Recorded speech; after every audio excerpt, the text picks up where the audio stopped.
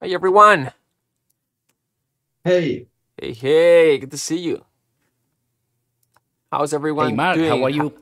Good, good. Happy New Year, everyone. Good to see you all. Thank you. Good to see you. I'm excited to get started. How are you doing? How's the next year coming? The new year coming along? All right, all right. Let's get started. Hey, Grant, great to see you. Facundo, everyone, let's get started. Hey. All right, cool. So gonna have Esteban as co-host. If someone else joins, Esteban gonna be admitting them. Um, going to be recording this for replay purposes. And with this, let's get started. So I'm gonna make this a tad, where is it, smaller. And just quick recap. Last before Christmas, we talked a little bit about templates. We're gonna do a series of classes, trying to wrap up the what we started regarding the templates, and we talked.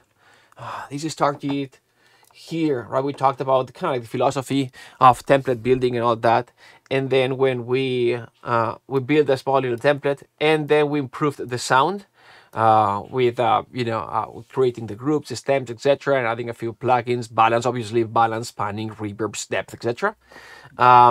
We also talked about the structure, and we created the stems. So when we export, we've got everything ready, so we don't have to be doing multi exports and things like this. And today we're going to be talking about the speed, because at the end of the day, it doesn't matter if our template sounds great if we cannot if it slows down our composing process. So that's what we're going to be talking about today. Um, so build the template, improve the sound. This is what we did. It's a recap.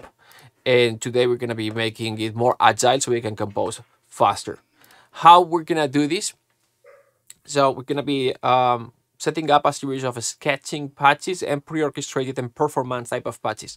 So I'm going to be setting up some of this, and the others I've already prepared them here. I'll have to get this started. But let's start with the sketching patches. What is a sketching patch? It's just so we can have in Cubase loaded violins one, violins two, viola, etc. Right? But many times orchestral music generally is not just one instrument. There's always an orchestration. If we want for the to add definition to cellos, we're gonna add bassoons sometimes, right? Or if we want the the strings melody to stand out a little bit more, we're gonna have the strings in octaves. And obviously, we can definitely write the melody on violins one and then down an octave, or violins two. It just takes more time, and sometimes if we had some of these pre-orchestrated or orchestrated type of patches, it would speed up our composing process. And so that's what we're going to be creating, a series of patches that are pre-orchestrated, or so we can compose faster. That's one thing. Also, we're going to create some performance type of patches, which sometimes we will want something like, let's see if this loads quickly. Sometimes we are going to need something like epic horns, and if you listen to music, horns generally when they are performing that epic line, it's not just a big group, it's not just 12 horns, it is also um let's see, how does this sounds a little bit soft, right? Let's bring it up in, yeah, okay, thank you. Let's bring it up in volume. It's this guy here. Boom. Where are you? Where did you go? Mm-hmm. 1 second. Most likely here. Give me just 1 second. Yes, it went here. And let me go back here. Um, um, um. Full screen. Back to you guys. There you go. All right, we're good. And so now here.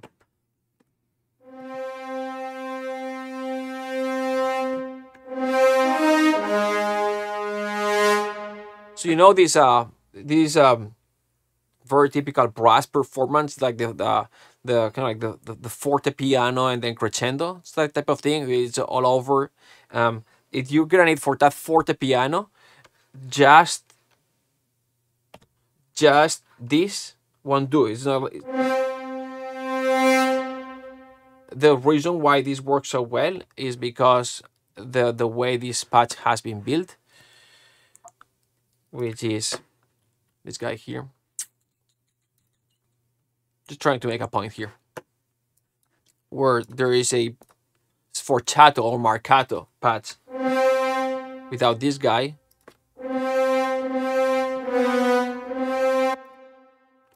So without, with, right?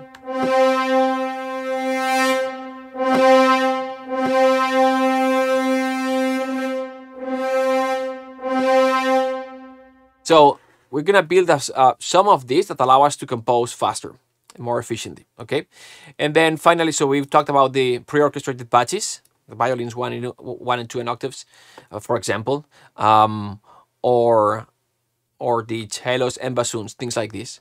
And then we talked about the performance patches, you know, building the patches in a way that help us emulate what an orchestral instrument would do, instead of having to build it every time. And then finally, sketching patches. And the sketching patch is what we're going to be building, which is sometimes we're going to need something that has, let's use this one instead. Give me just one sec. Yeah, easier. No. Where are you? Here. There you go. A series of patches built in stacked. So we have the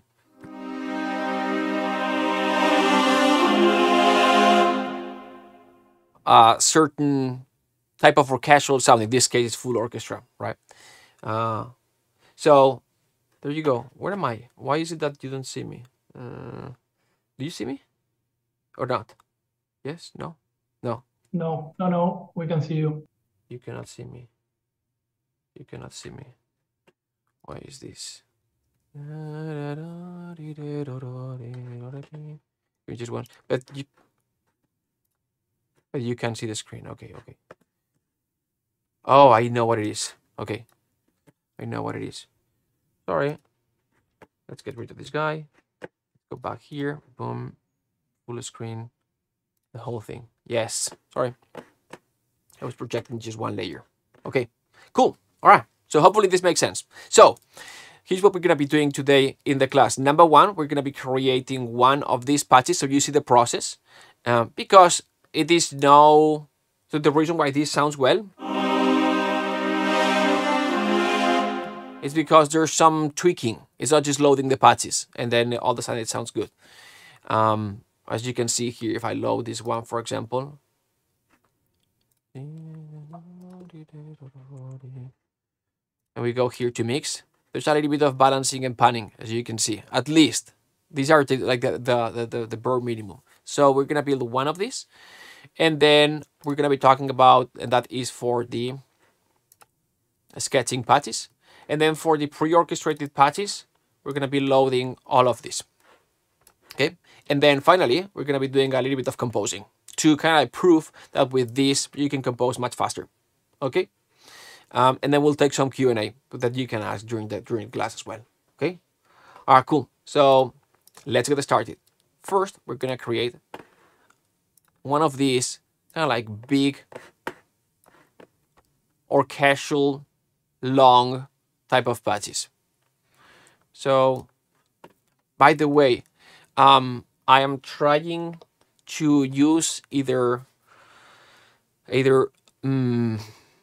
free libraries here, or almost free libraries. So I'm gonna be using, so when we build the template, most of what we used was BBC. As the problem with BBC, there are ways around this, but with BBC it's just one instrument. You cannot stack instruments like this or like this. This is contact. and this is Halion from Steinberg.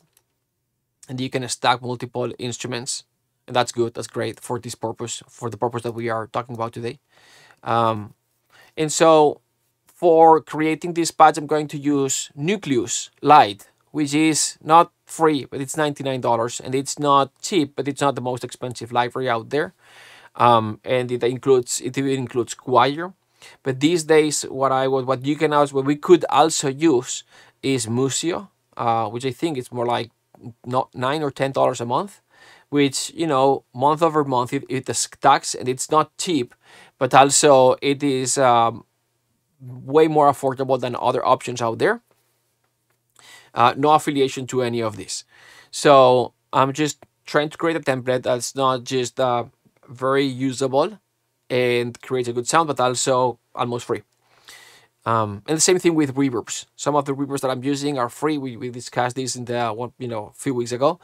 And the others, I've used some paid reverbs, but not try to use reverbs that are not over $100. So we use some of the Bahalas, etc., Bahala rooms, etc. All right, so let's create one of these. So we're gonna go here, add track, instrument track.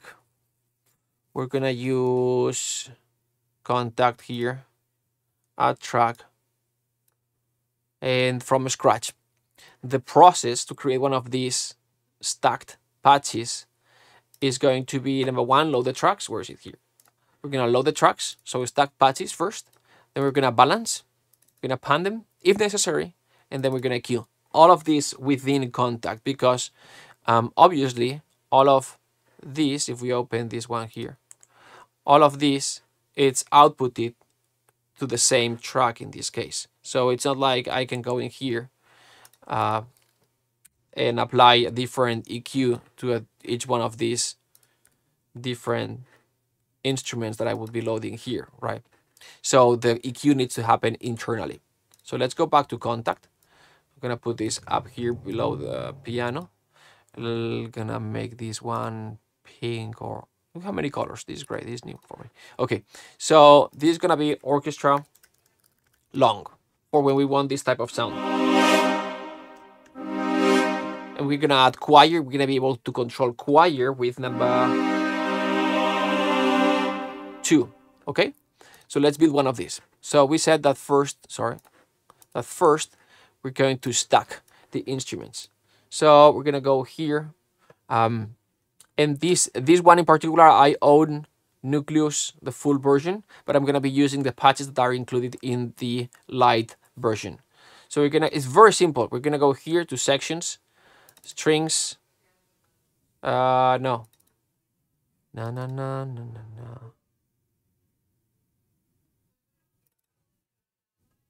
There you go. Simple as that. Nucleus strings, full ensemble. Boom. Make this smaller. Nucleus woodwinds, full ensemble. Close. There are 3 tiers of creating a multi-patch like this. 3 tiers. Tier number 1. Let's talk about this for a second. Tiers. Tier number 1 would be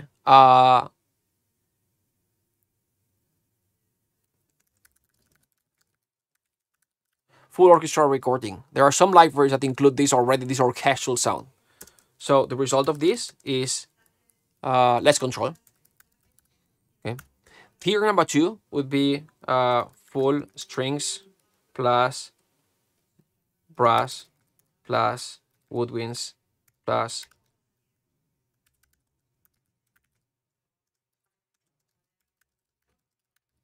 okay. That's what we are doing right now. Option number 3, or tier number 3, in terms of like control, is high strings, low strings, right? High strings plus low strings plus etc. Blah blah blah, right? So high strings, low strings, and having those patches separated, and then having the high brass, low brass, etc. Right? The result of this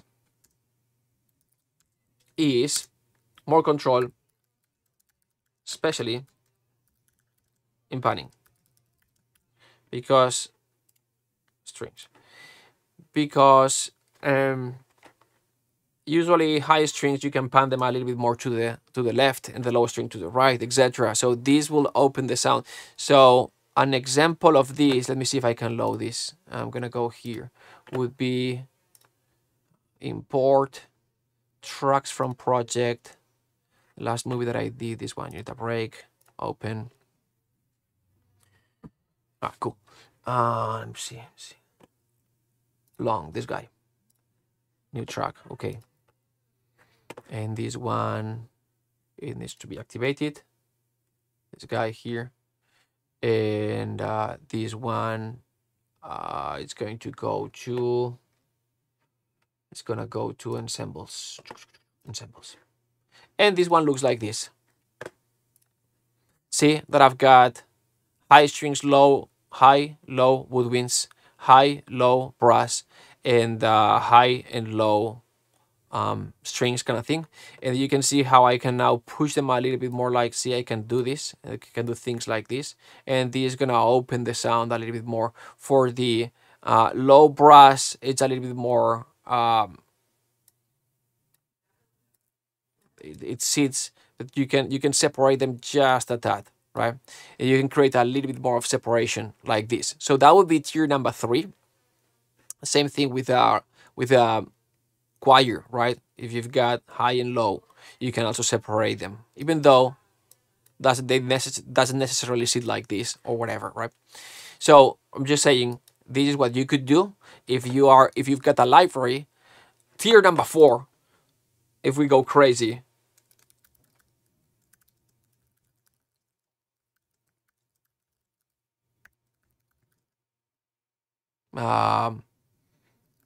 in the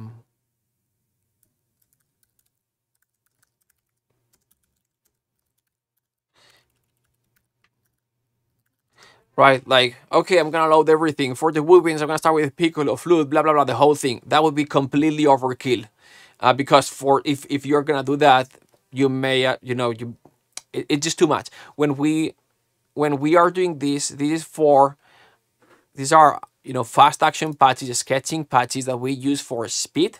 And yes, we lose a little bit of the clarity by using clarity separation definition, by using this type of ensemble patches, but we are going for that type of orchestral ensemble sound in this case. Build the whole thing by by loading individual instrument patches, violins 1, violins 2, viola, etc. That would be just too much. It would take too much also RAM, and it would make this very CPU intensive, and we do not want that. Okay, so at this moment we are building it tier 2 type of thing. So full strings, full brass, woodwinds, choir patches. By the way, a version B of this would be to have strings, brass, woodwind, choir, and then on top of it stack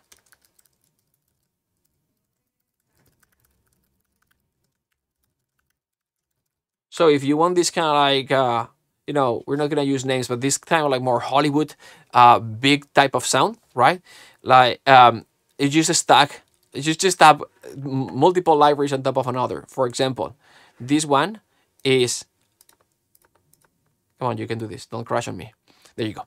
So Albion on top of Symphobia.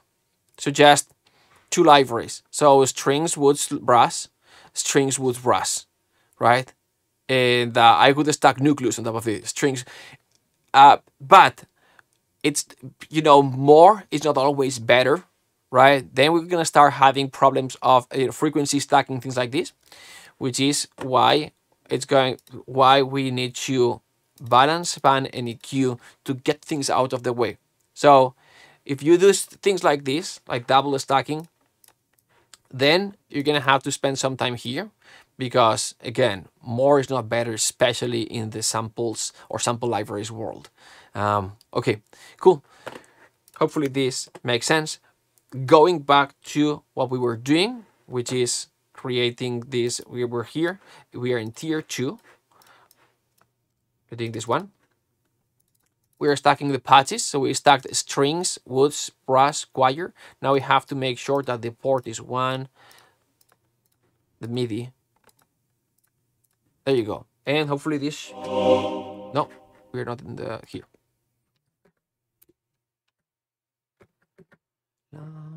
It doesn't sound. Why?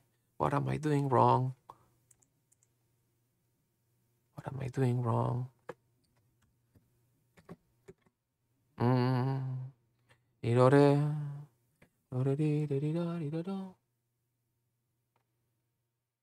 don't want to waste your time for just attack whatever. And let me see this one. Let's use this one. Okay. Imagine that I'm gonna get rid of this one. Your input does not seem to be connected with some device. Here, this guy. Here. Yeah, right. I think you need to connect it with your keyboard or something. Oh yeah. Thank you. No. All MIDI input. Gracias. Thank you. Yes. Okay. Cool. Good thing about having a template, or bad thing about having a template, is that usually you create the foundations and then you duplicate because you don't want to be doing the same things over and over again, and that's why I missed this one. Okay, cool, awesome. So we've got this. Thanks. Close this one. Close this one. Oops. Well, that's okay. And then this is the. So let's just lower the. No, let's lower the volume of this one a little bit at -12. There you go. See. Okay, so let's balance this guy. Let's start with 0 here, and let's start with the strings. So we said stack patches, balance. Let's do a quick balance. So we can start with the strings. I'm gonna put this one at -6.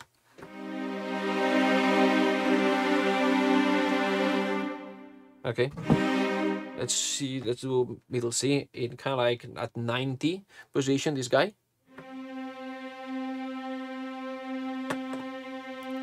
Let's make this again. Okay, woods.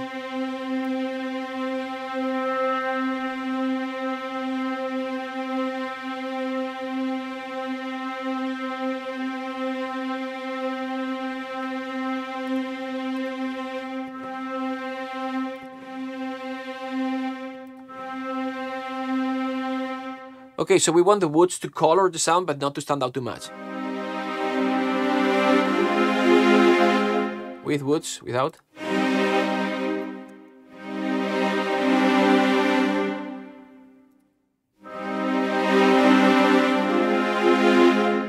Okay, so that puts the strings at -6, which is kind of like the standard for contact, and -10 point, so -11 sort of thing. So 5 dBs lower. Let's go with brass. Brass should overpower, especially if you're at 90. A little bit, not too much, in this range, right? Because we're in kind of like the middle, right? So this is middle C. So as I go here, we should hear horns and trombones. And the low trumpets that but in that darker range, the trumpets do not have as much projection power, so they will not stand out too much. So we're gonna balance here, and then we're gonna just balance a little bit higher in register. Okay, so that's what we're gonna do. So let's bring the string. Okay.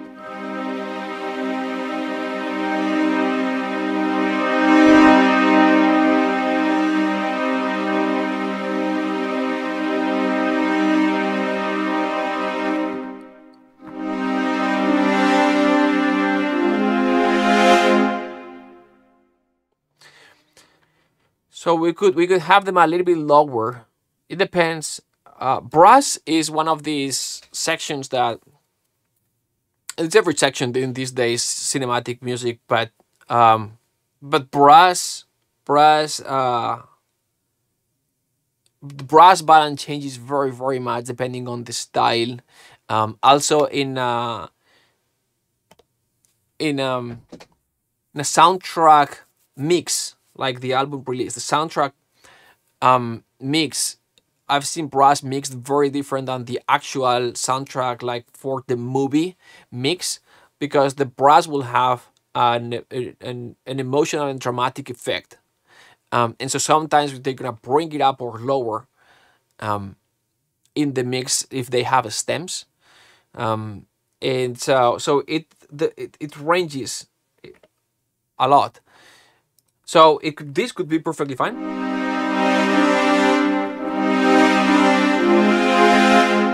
And this is a tad hot or loud for kind of like a classical context type of thing.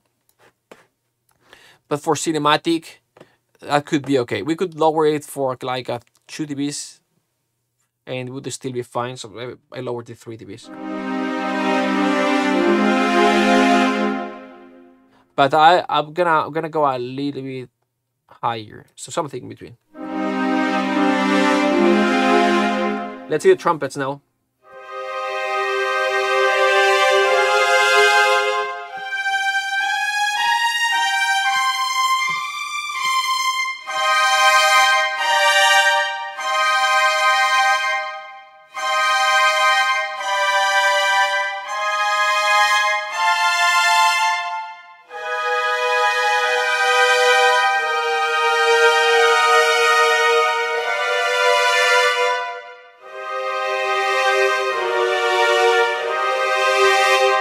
Yeah, I think so. Let's go lower.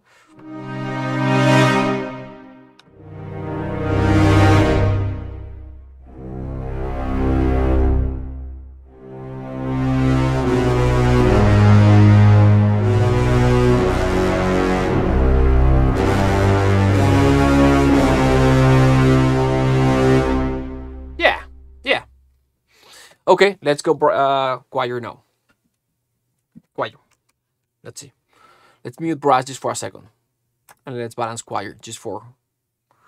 Okay, so I'm bring this up. And then choir.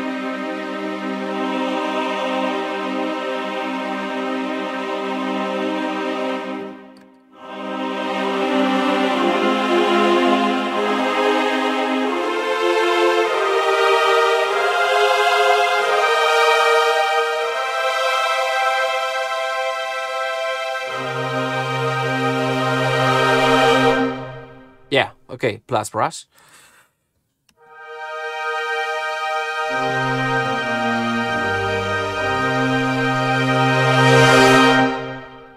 Yeah, good. I like it. And now, for choir in particular, with this balance, what we're gonna do, choir in particular, we're gonna go in here. We're gonna select all groups. Then we're gonna go to amplifier mod. And we're gonna add a modulator that's gonna be MIDI CC. We're gonna wait a little bit because it's the big part, it seems to be. There you go. And this is gonna be number 2, which is breath control, which for me is this one here. Number 2 is gonna control. So come on there. If you updated nucleus, which I didn't, I think you cannot do this. If that is the case, so now I can control choir volume. Yeah, exactly. Sorry. Now I'm gonna make it louder so I can control.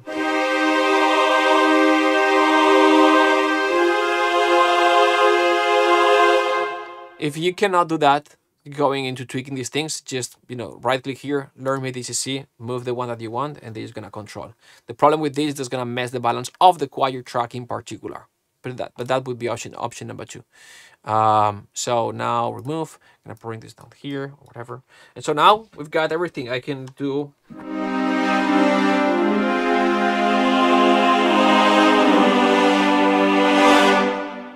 Awesome. Okay, so we've got balance.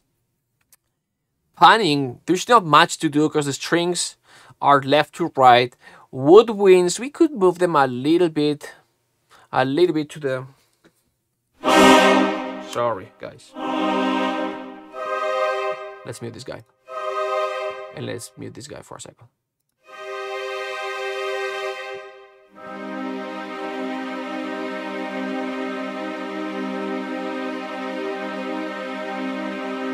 Yeah, let's put them here. That's gonna create a little bit of a space.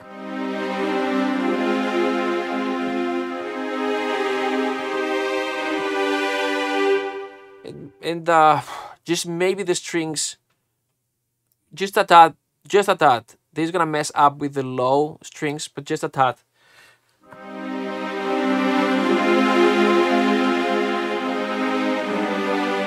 Just for balance, because brass is gonna stay center, because we've got, I guess.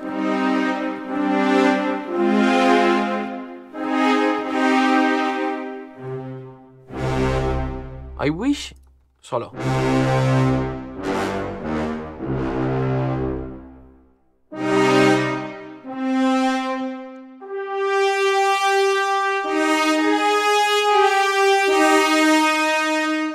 So as you can see, we've got horns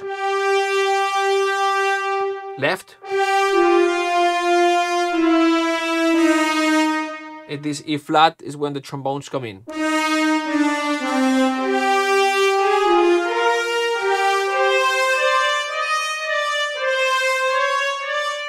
So here's we've got a transition between horns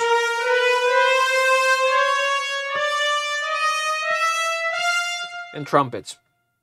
Cool. All right. So there's not much to do here because we want to preserve horns very much left and everyone else right. And then for choir, just choir. So in terms of,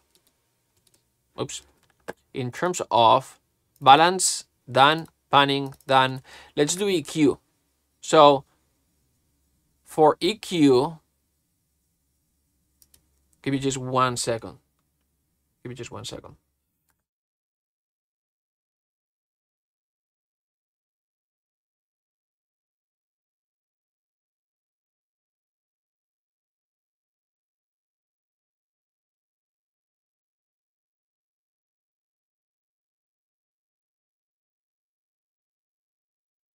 So in terms of EQ, the same thing that we did here, right? Where we EQ'd things like this.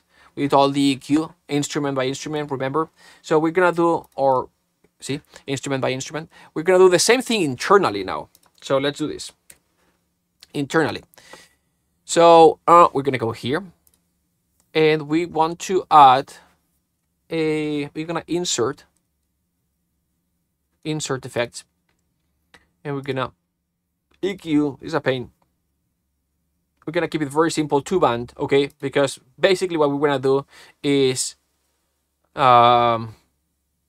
maybe we can add a 2-band here, EQ, 2-band max, and then we're gonna remove this one, and we're gonna add a filter, and this is gonna be a high pass filter, something like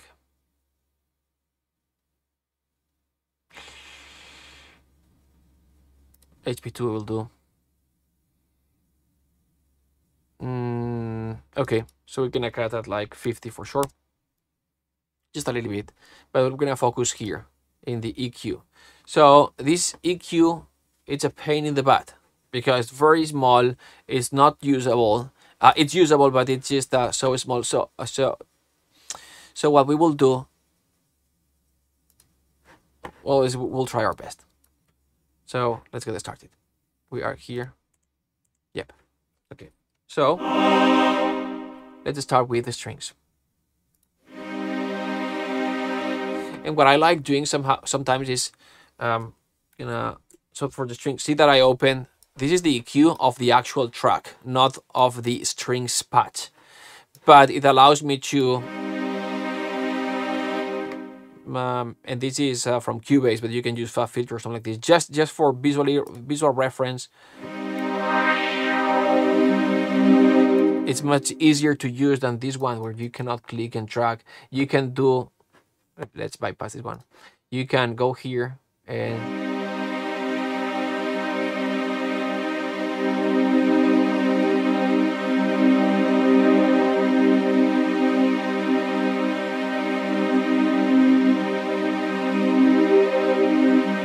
you can do the same thing. But if you are a more click and drag type of thing, then you can use this one first and then copy the settings from here to here.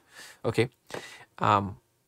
Which would be, it would be something like this. Let me bring this down to -0 dB, so we are not EQing anything. Boom, 0. Okay, let's do it this way, just so you see. We are trying to look for the MIDI frequency. Let's play this real note. I like playing a cluster because if you do like a C note, there are clear, see, there are clear harmonics, and it'll seem like, oh, the MIDI frequency is here. It's like, no, you're just enhancing that particular harmonic. And so I like to play kind of like a cluster thing, so it's easier to find where it gets more MIDI.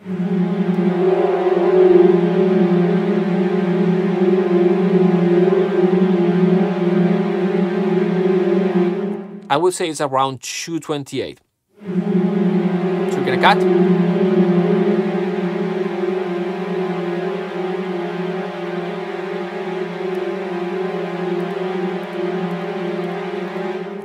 See, when I bypass, so when it's not active, we can hear like that low, not the low rumble, but like the mid-low rumble. See?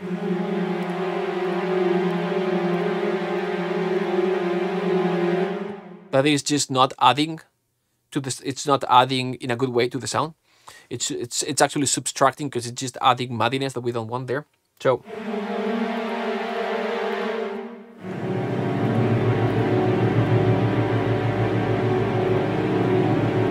So it's good. So -2.7, 228. -2.7, 228. So we're going to go here, 228, 228, -2.7, great. And something like this. I'm gonna bypass this one.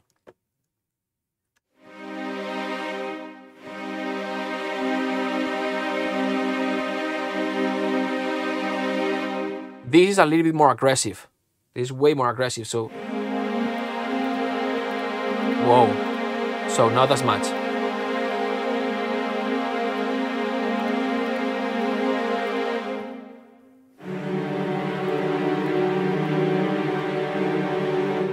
Gonna cut, maybe. So like -2 dBs kind of thing. No, -1.7 maybe. -1.7. Yeah. Subtle. Okay. And then this one. Yeah, just the low rumble. Let me see, yeah, there's not much. Okay, cool. So that's what we need for the strings. Let's do the same thing for woodwinds. Now we're gonna get rid of this one and we're gonna do it directly here. And here we go. Insert, effect, solo.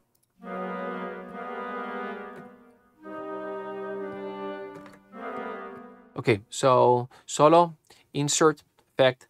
We're gonna cut a little bit. So again, same thing. Filters, low pass. Yeah. That's this guy here. Up. Filters, low pass, high pass. This guy.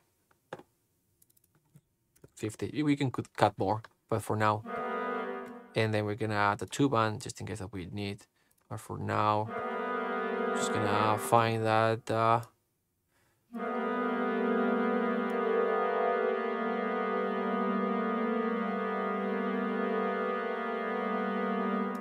Okay. 209.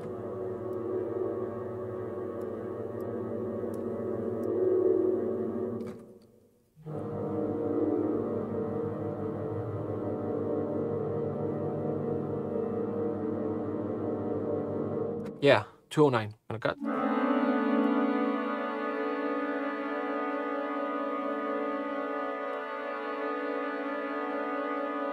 Yeah.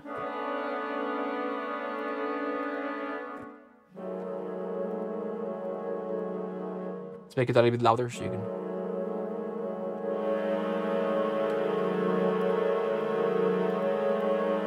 Got more. Yeah. Yep, there you go. Good. Great. So now we go brass. Come on, moving on. Boom, boom. Insert instruments. Instrument. Insert. There you go. Insert. Same thing. Boom. Filter. High pass. One. This guy here at 50 for speed now. We could tweak this a little bit more with again. And then EQ, 2 band. I'm gonna start to 50. Plus start 8. Let's see. So this is brass, and we're gonna solo brass. There you go. Ooh.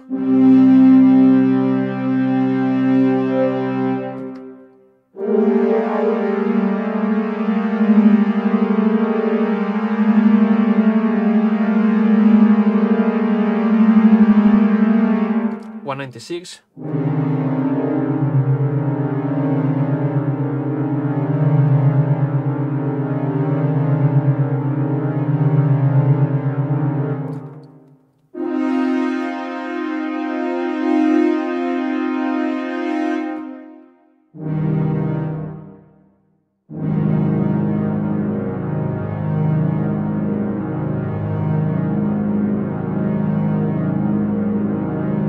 Yeah, 180.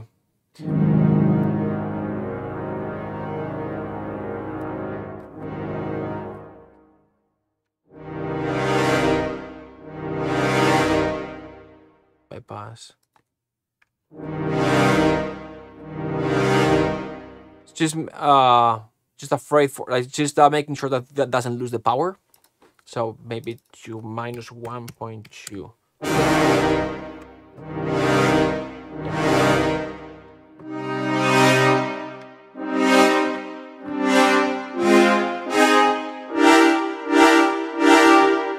All right, cool. This works. And finally, choir. Let's close this guy. But so far, I guess, let's see. Mute choir.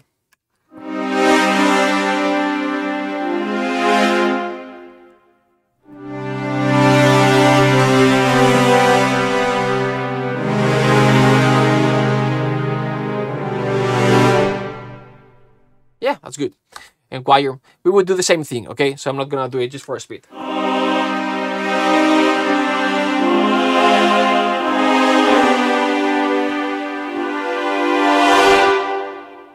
Good. This is good. This sounds good. Okay.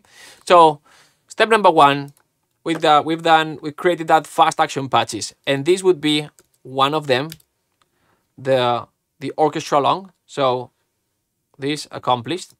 The second one that we would have would be sort of like orchestra short, like this. This one should be routed ensembles. Yep. And then we can have choir.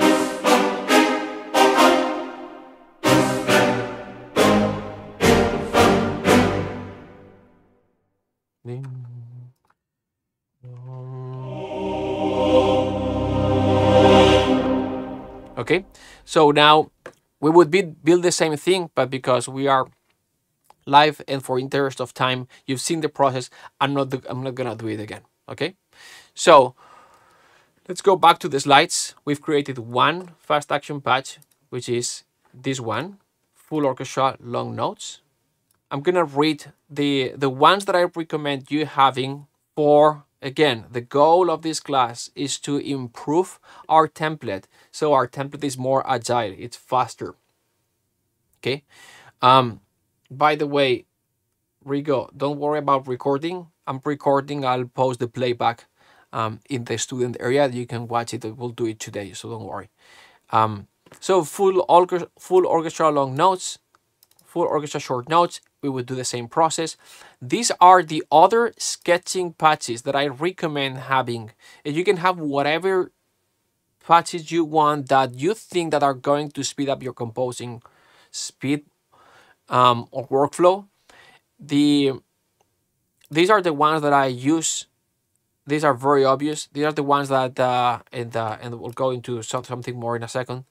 But these are the most obvious ones and the ones that I found more useful. Obviously, so full orchestra, short notes and long notes. The same thing with the strings. Strings, long notes, strings, short notes. I'll show them in the template in a second. Brass, same thing. Long notes, short notes.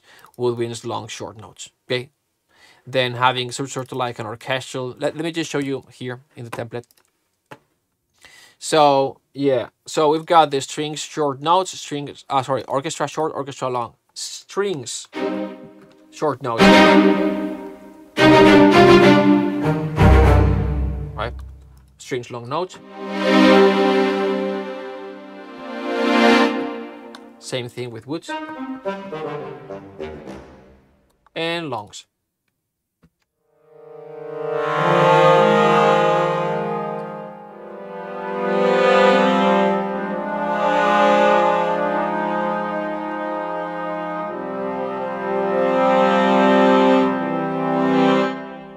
And brass, short notes and long notes.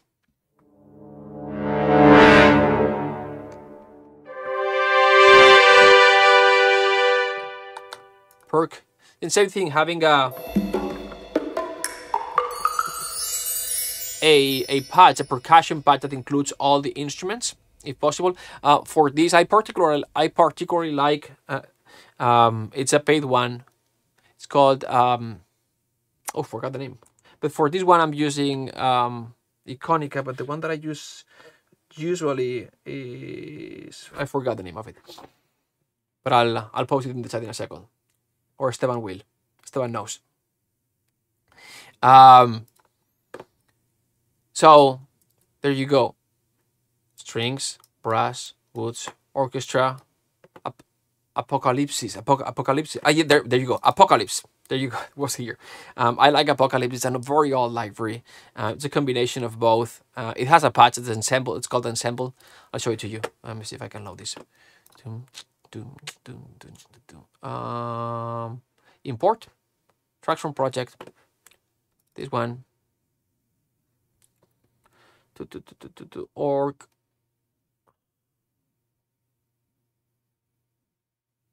Apocalypse perk. There you go. Old patch. Non-up. Come on. Spotlight. There you go. You can do this. There you go. There you go. Yeah. So Apocalypse, all library, and it comes with everything from like low epic percussion to kind of like epic orchestral.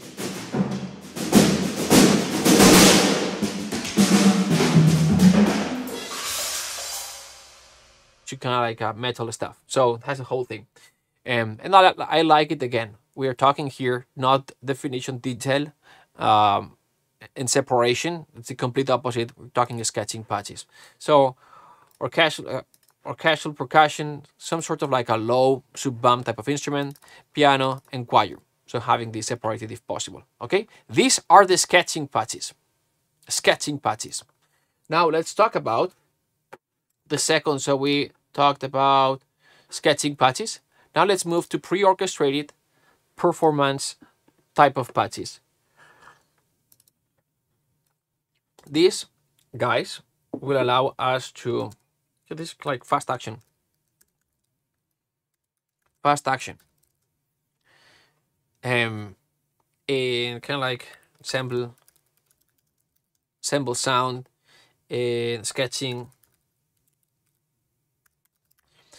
These are useful for this, for fast action, when we want the ensemble sound, right? For sketching. I'll prove this, well, I will do this in a second, later on when we are composing. So this is why we use these ones. Pre-orchestrated patches is just they save us the work of having to orchestrate things. And these are the ones that I recommend. Where are them? Here. So for pre-orchestrated and performance type of patches, again, these are the ones that I use, and these come very handy for me. But this is something that evolves over time, and I recommend you creating your own, depending on the style of music that you write. For the type of projects that I work on, generally my music is kind of traditional orchestral type of soundtrack, with hybrid stuff and things like this, but lots of orchestra.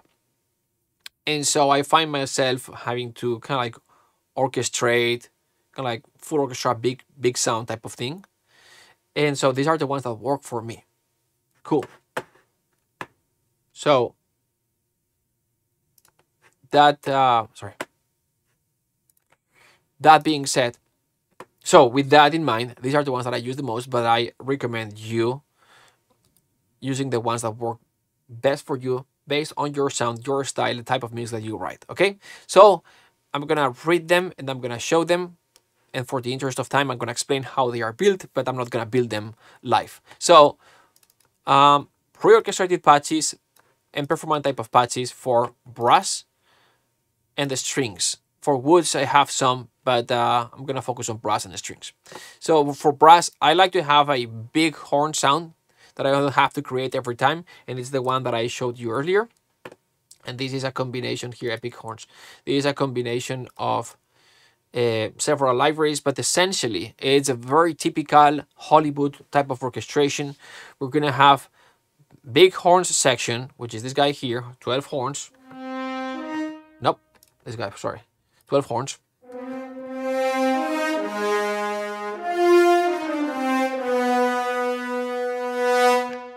Okay, and again, I said that I'm trying to use free or almost free libraries. This one I bought back in the day.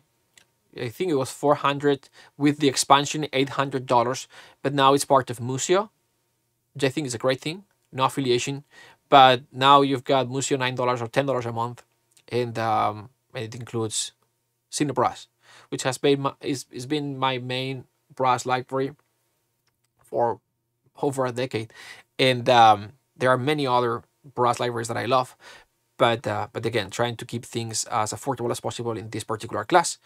But as I was saying, what you see here is a very typical Hollywood orchestration, which is horns, big section, plus one trombone. Horns plus one trombone, which is what you see here. And so I don't want to be doing this all the time, and I tend to have horns and for a little bit of power, and also opening the sound on the other side of the room, right? Because we've got horns on the left, and then one trombone kind of opens the sound a little bit on the other side, because they sit on opposite sides of the room. And so it's having horns plus trombone, right? So I'm gonna add it here. I'm gonna mute everyone, and so I'm gonna start with horns.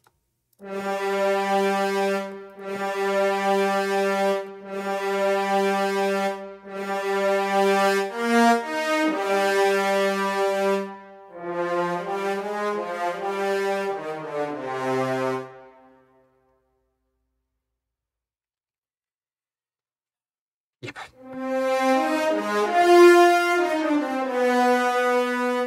Right?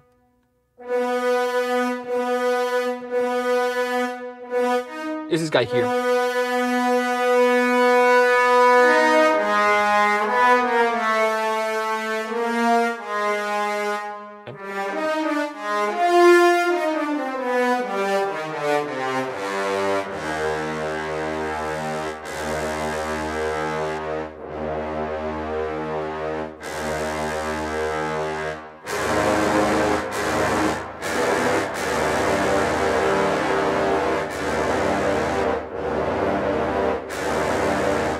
So very typical. Now on top of that, me personally, for this particular sound, I added the solo horn on top just for definition, especially in the high register.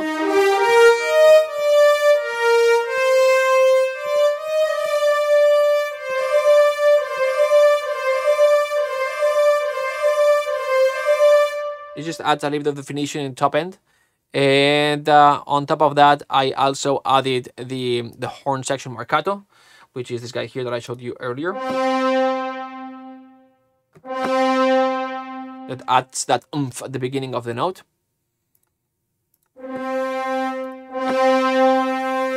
Without, with.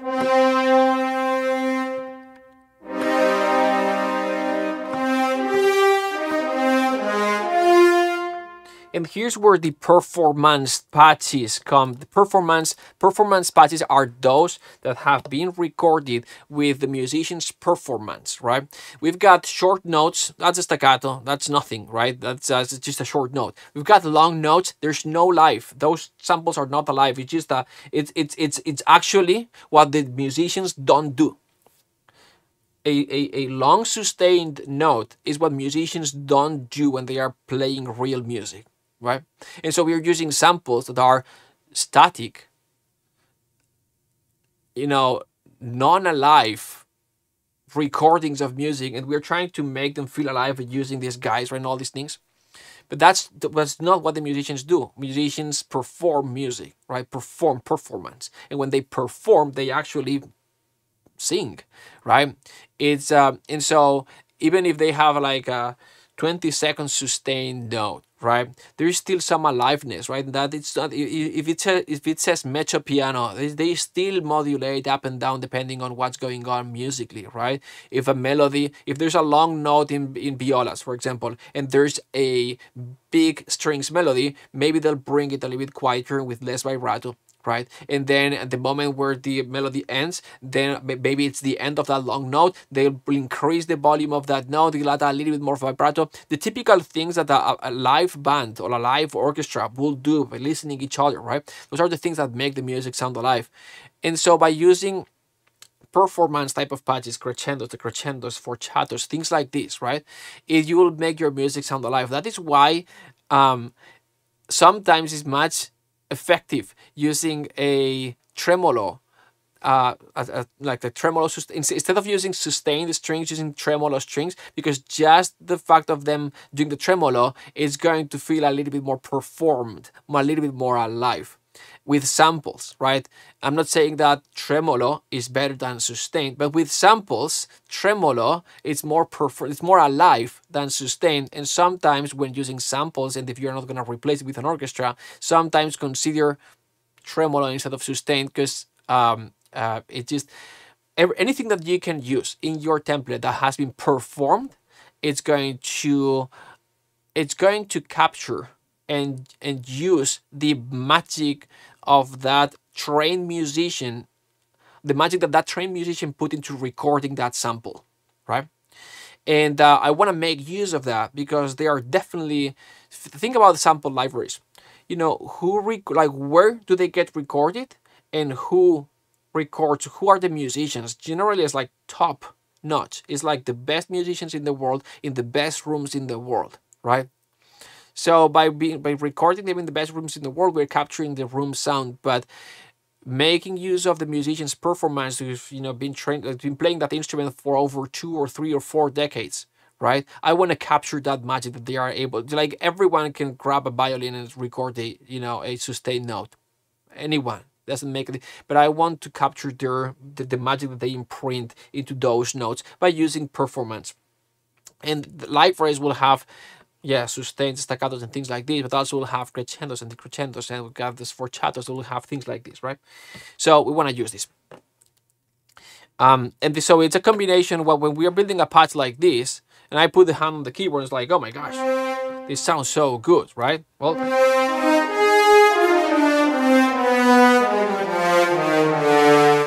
it's some work behind this, right?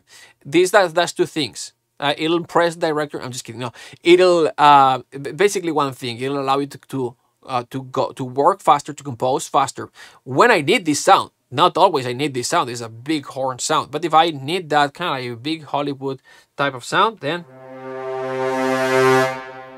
I have it built there. Cool, awesome. So epic horns, epic trumpets, same thing but with trumpets. And by the way, the last thing that I did here is add in epic horns, it's add an ensemble horns or ensemble brass, ensemble high brass type of pads that I filtered the trumpets a little bit just for extra. I wanted something big and epic. Same thing with trumpets.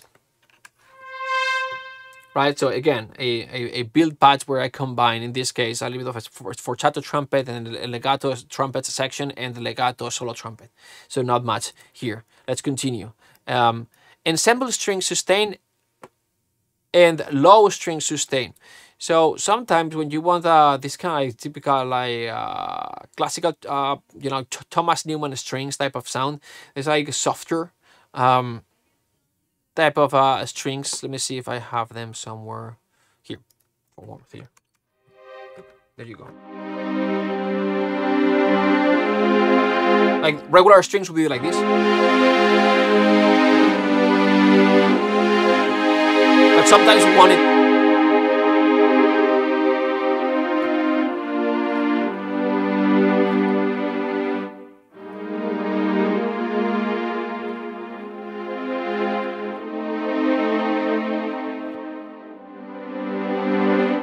This is a softer sound.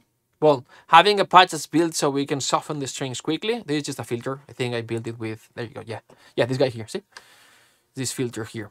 So it just right click, assign. This in particular is Halion from Spitfire, from Steinberg. Everything is Spitfire. They are everywhere. I'm just kidding. From Steinberg, and it just I automated the high frequency filter. And yeah, but you can do the same thing with contact. So these are high strings where I've got control over the high or the low pass.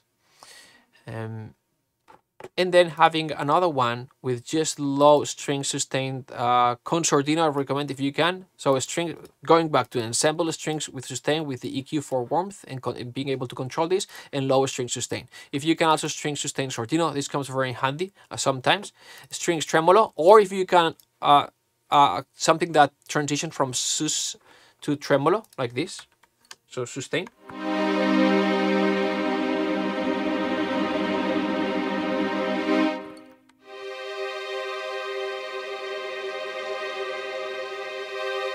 Right.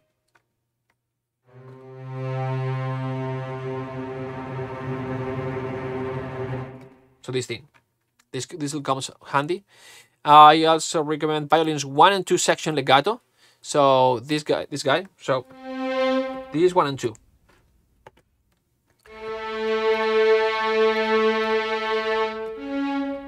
See 1 and 2 here. Mix.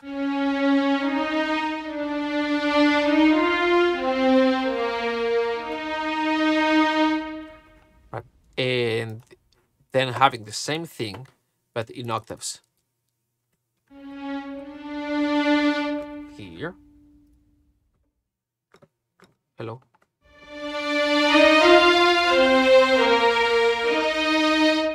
See? This one is in octaves. In this particular case, it's a patch called Soaring Strings that has violins 1 and 2 in octaves. And then the cellos and double basses in octaves as well.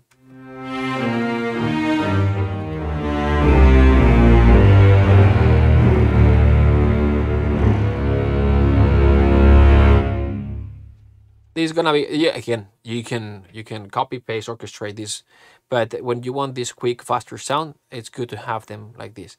So in octaves, and then the same thing, staccatos in octaves, and lower string staccatos. I like to have the lower string staccatos.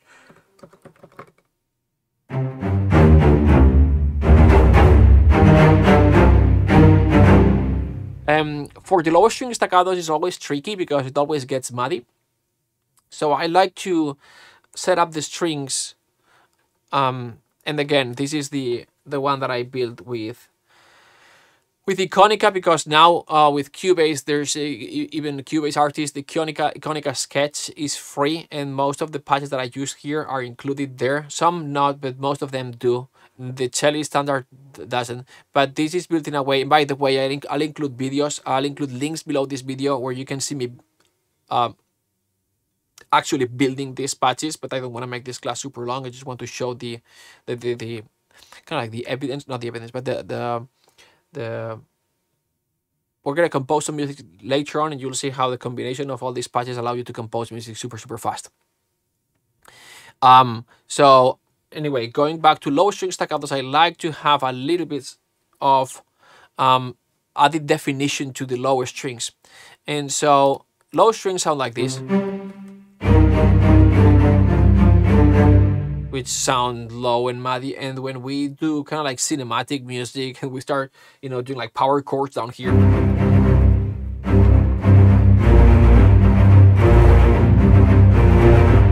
it's very typical, because nowadays orchestral music is composed with, with a keyboard and a sequencer, and there are many composers that come from like the rock, heavy metal world, and this, or the, more like electronic, and this is not how, Mendelssohn used to write for strings, but these days it is, right, because of influence of other styles, and this is what makes cinematic music sound like cinematic music sometimes. But then it also brings some problems. The reason why Mendelssohn wouldn't do things like this, because it sounds muddy, especially if Mendelssohn was using samples, where we have, on top of the problem of having, a low register instrument playing somehow a closed voicing in the low register, which is a no-no in orchestration. But on top of that, we've got the problem of that we are using sample libraries, and so we are stacking more than usual, because we're stacking everything here. This is a section of whatever, like low strings, maybe we've got cellos and double basses here. So maybe a group of like 16 or 18 people.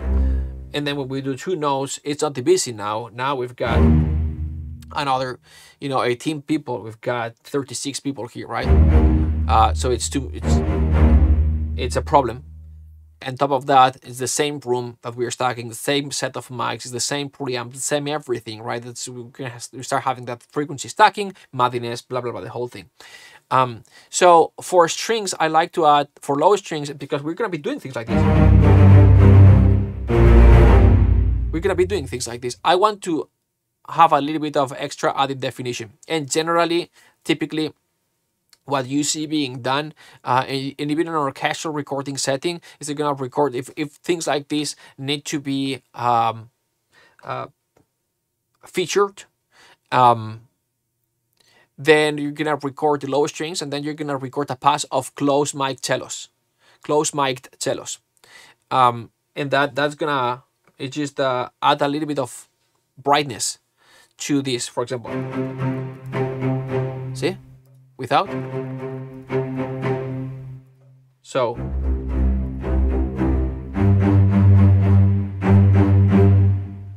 let's go here, mix, so you can see.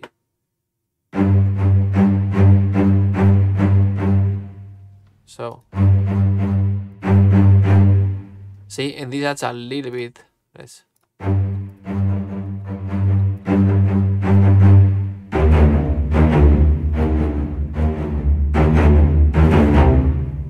So it's kind of like, I like to use kind of like a spiccato, which is the kind of like the shortest articulation. It's usually a little bit brighter as well, because of the way it's bowed. And close miking. If we go to edit, and we go to cello, and we go to, I forgot how to use this guy. Mics, where are the mic position? Forgot. I forgot. That's okay. But close mic, and that's definition. You get the point. And then finally, this guy. So I kind of strings ensemble, closer sound, the strings ensemble, kind of like farther away sound for room, but a little bit lower in volume, and then higher in volume, kind of like spiccato cellos with closed mics for this. Kind of like more definition than if we just had for the lower strings. So that's what I like to build for the strings, for the lower strings. And you'll see all of this put in action, and you'll see how it makes sense. High strings, staccatos, and high strings in octaves. I don't know where I have the ones in octaves. I don't have them here, but it's okay. Cool.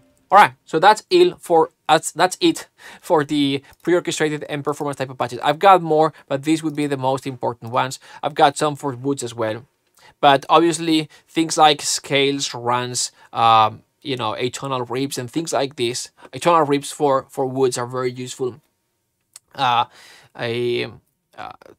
Scales and runs and things like this for strings are very useful. Anything that captures performance is going to be useful. Okay, but these would be the basic ones. Okay, so we talked about the sketching patches. We talked about the pre-orchestrated patches. Let's compose some music. Let's see if this is true. So yeah, let's see.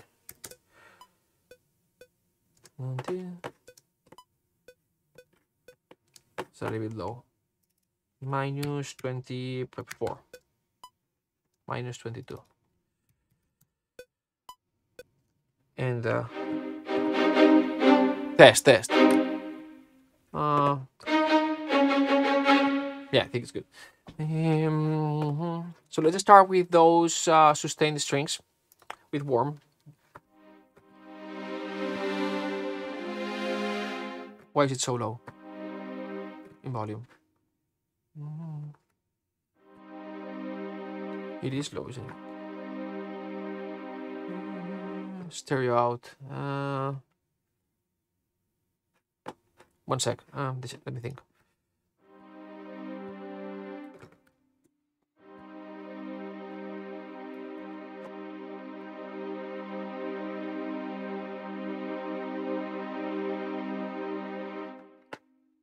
Yeah, I think so. Let's see.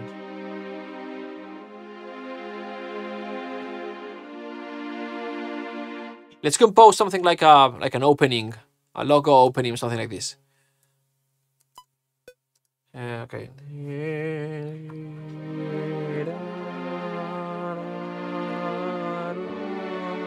Yeah, 1, 2, 3, 4. Let's just do 2. 1, 2.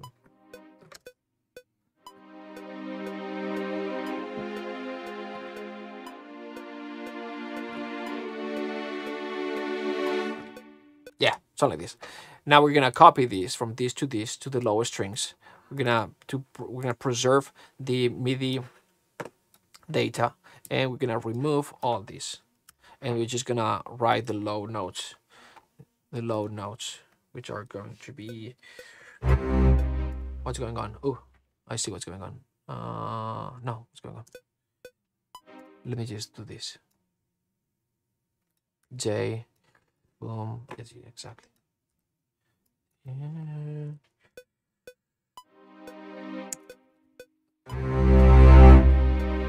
Why are these guys so low in volume? What did they do? What did they do here? Maybe this. That's why. Let me see. 1 sec. Oh, here's where the mics were. Mics were here. Okay, forgot. Okay. Anyway, going back. Mix. Oh, 0. That's why. Messed up something here. Boom. Oh, now I have to bring this up to minus 17. Let's see. No, it's just too low.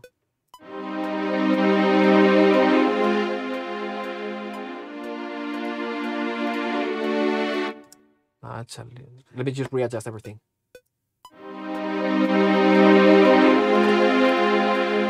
Test. Okay. Okay, cool. Yes. Balance volume on your end.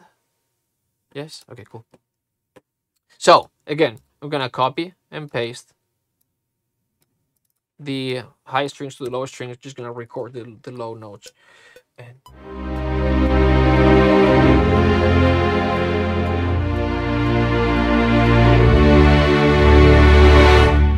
all right, cool. So the whole strings thing done.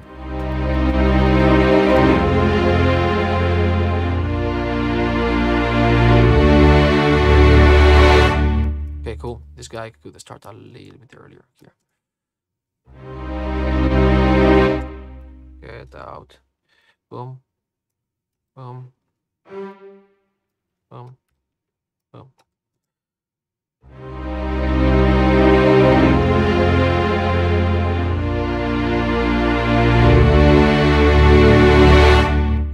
Yes, cool. We're gonna add a little bit of the thing that we built earlier. Here at the end, for emphasis.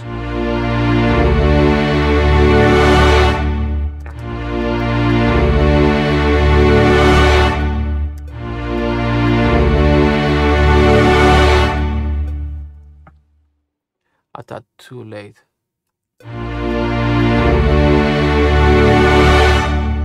Yes, exactly. It's a little too low in volume. Let's bring it up. -3. Yes, good. And let's see. Horns. Let's do. If this is an opening, we need some horns. Epic horns. Let's see what we can do here. Tum, tum.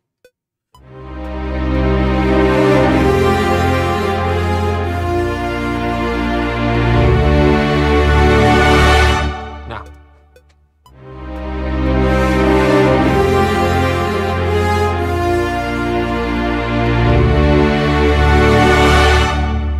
Yeah, something like this.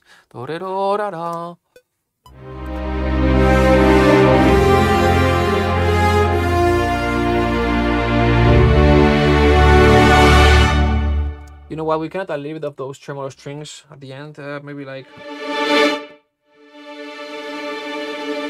Yeah.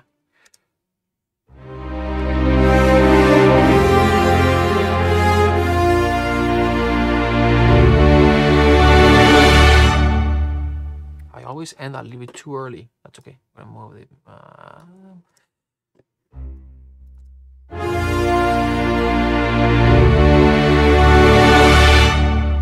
Yeah. What else? Maybe Piatti. No, let's go with the trumpet. The end.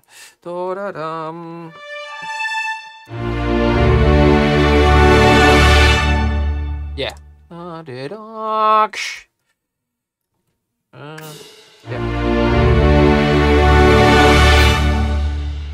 No.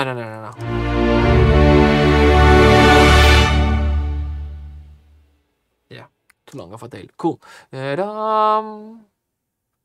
Maybe a little bit of now that I have it here, Celesta. Then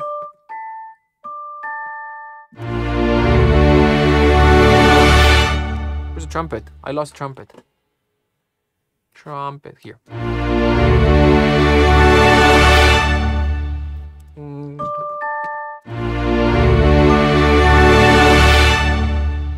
Yep. Too loud. Just too soft. This is.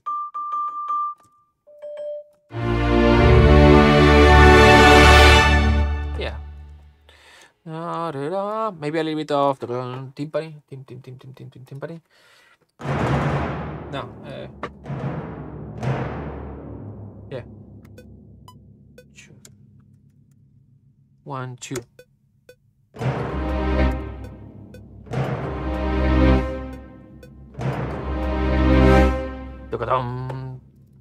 Let me record the. Let's see. Maybe. Yeah, soft mallet. So this is the tokoton. This one has to be here. One, there you go. Tokoton. Here. Let's see. So.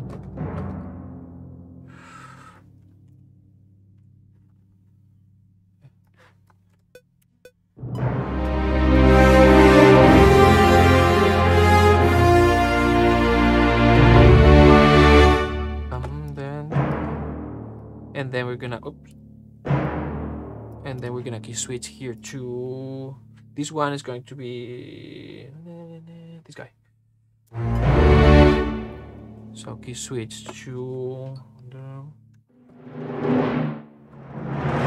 yeah.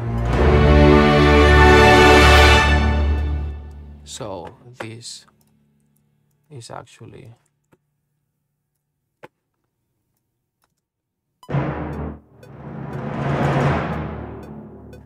yeah.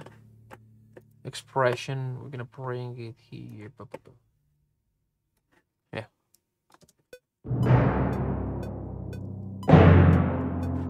Cool.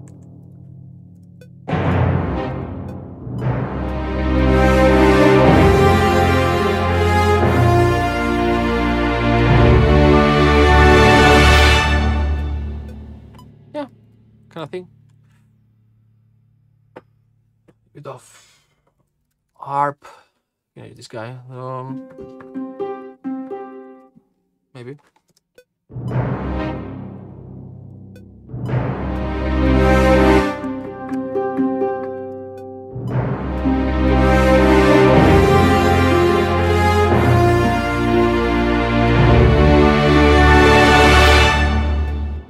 Yeah, but we can do better. Here.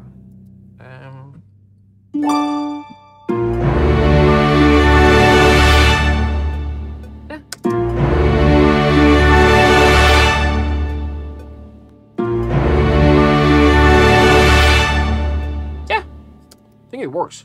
It's not perfect, but there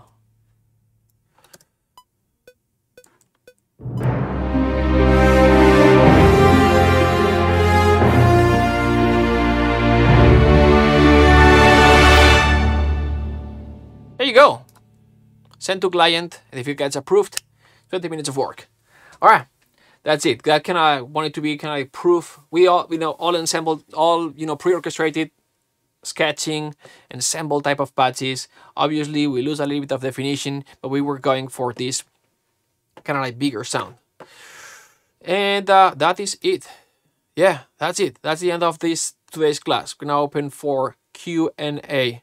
And what we have done today is work on the speed layer, which is today, January 10th. The next class is going to be with all the template finished at this point. Next, which is this guy here. Next week we're gonna compose a kind of like positive emotions cue, a love cue, and then next week after we're gonna compose a tension cue. Then the week after we're gonna adapt the template for frameless scoring, and we're gonna score on a scene.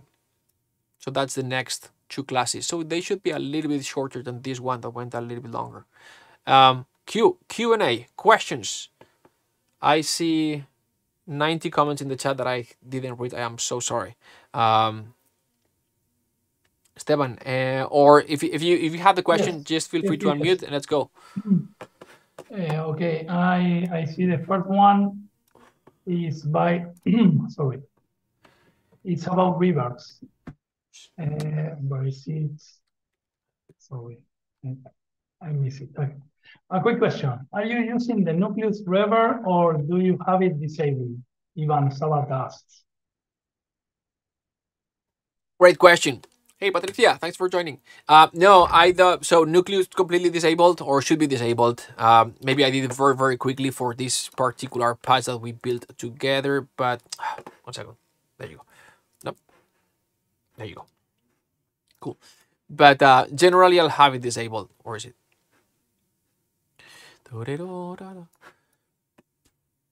Perfect. Peter asks, why is Mark using insert on contact rather than on his DAW mixer channels? No, just for the sketching patches where I have a series of stacked patches and I have to control frequency stacking within contact. On top of that, I will do it again here. Sorry, not here. Here in the DAW main channel. The only reason why I was doing it in contact, see here, up here.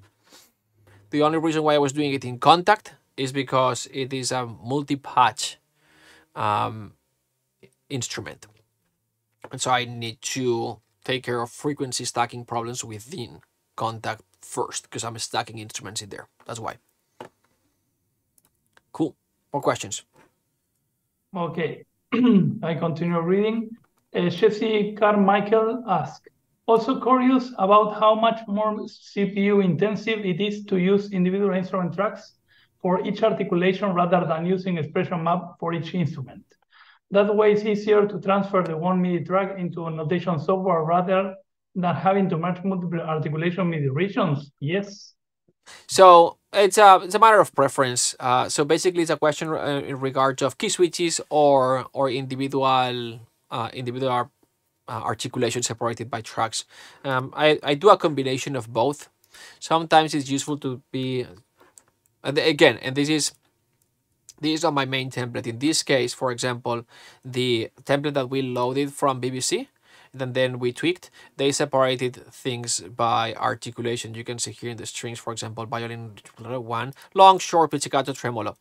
I generally work with key switches, generally, but I also like to have some libraries spread into having different articulations, different tracks. Pros and cons. Key switches, yes, easy to transfer, easy to transfer from DAW to score, which I personally don't care because I always have someone else doing this for me. So that's the first thing. Also pros, it's a little bit more organized. Your template is not as big, etc. So that is good. And again, most I would say 60-70% of my template is key switches. On the other hand, having different articulations separated will allow you to do stacking. Sometimes you may have a legato patch that you want to add a little bit of an spiccato or a sforzato note underneath, just to add a little bit of oomph at the beginning of each transition or each note. Things like this. By having them separated, you'll have this control. So pros and cons, to me, at the end of the day, it's a combination of both. So it's, personal preference. But yeah, definitely the exporting to score when using key switches is much easier and faster, streamlined. Okay. Another one. Craig asked, what was the harp library? Oh, the harp library, I think it was BBC. With free. Let me see. Did we use? Yes, this was BBC free. Discover. Yeah, discover. Since you can see, like I've got another harp here loaded, which is this one here. Look at the difference. Obviously, mic position, we can tweak all this, but out of the box, or casual tools, or Iconic in this case, it's way closer than Spitfire. Generally, is always starts very wet. Harp, this Spitfire.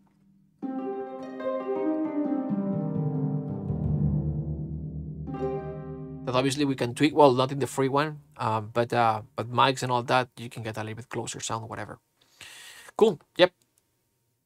There you go. I have a question. I don't know how to ask for a question. Can I just burst in like this? Okay. Yeah. Go ahead. Yeah. So, this is Shira, and I've written a number of string quartets, and all my recordings have been, me saving my money and paying for people in the studio to play for me. And now I'm trying to pay to do symphonies, and it's expensive. But what the guy in the studio said is, put your stuff in Pro Tools. We'll hire 5, horns, woodwinds, and 5 strings. That way it only doubles your cost, and we'll fold it back in. So I've spent the past 2 years learning how to do Pro Tools and killing myself. But I'm good at it now, enough. But here's the thing. If I start cheating and using these strings libraries, and I'm sorry, I used the word cheating, and these brass libraries, man, do I get a pretty cool sound. But on strings, because I'm a string player, I always get better orchestration if I break it out and do each of the part myself. But on brass, I'm shitty at it. It's better for me to play it on the piano, give it to a brass section on my synthesizer, and it sounds cool. And when I try to give it to the instruments, I feel stupid. I don't even know what instruments to give it to very well yet. And when you do all this group stuff, eventually, right, you have to break it out in order to give it to real players. Does that make sense? Am I making sense? Absolutely, yeah. Brass voicings, like it can be very tricky with the strings. I'm gonna say something, but it's everything. Like if you can play it in the piano, the strings can make it work in a way. The strings always sounds good. It is, but with brass, the voice, you have to voice it correctly, otherwise it's not gonna sound like or the voicing is gonna change the brass sound very much. And it can sound jazzy when you want it to sound it cinematic or orchestral, right? Just by where how you voice it and where the voice, like how high or low the voicing is placed, things like this. I can ask that question if I can jump in for a second. Go ahead. For brass voice.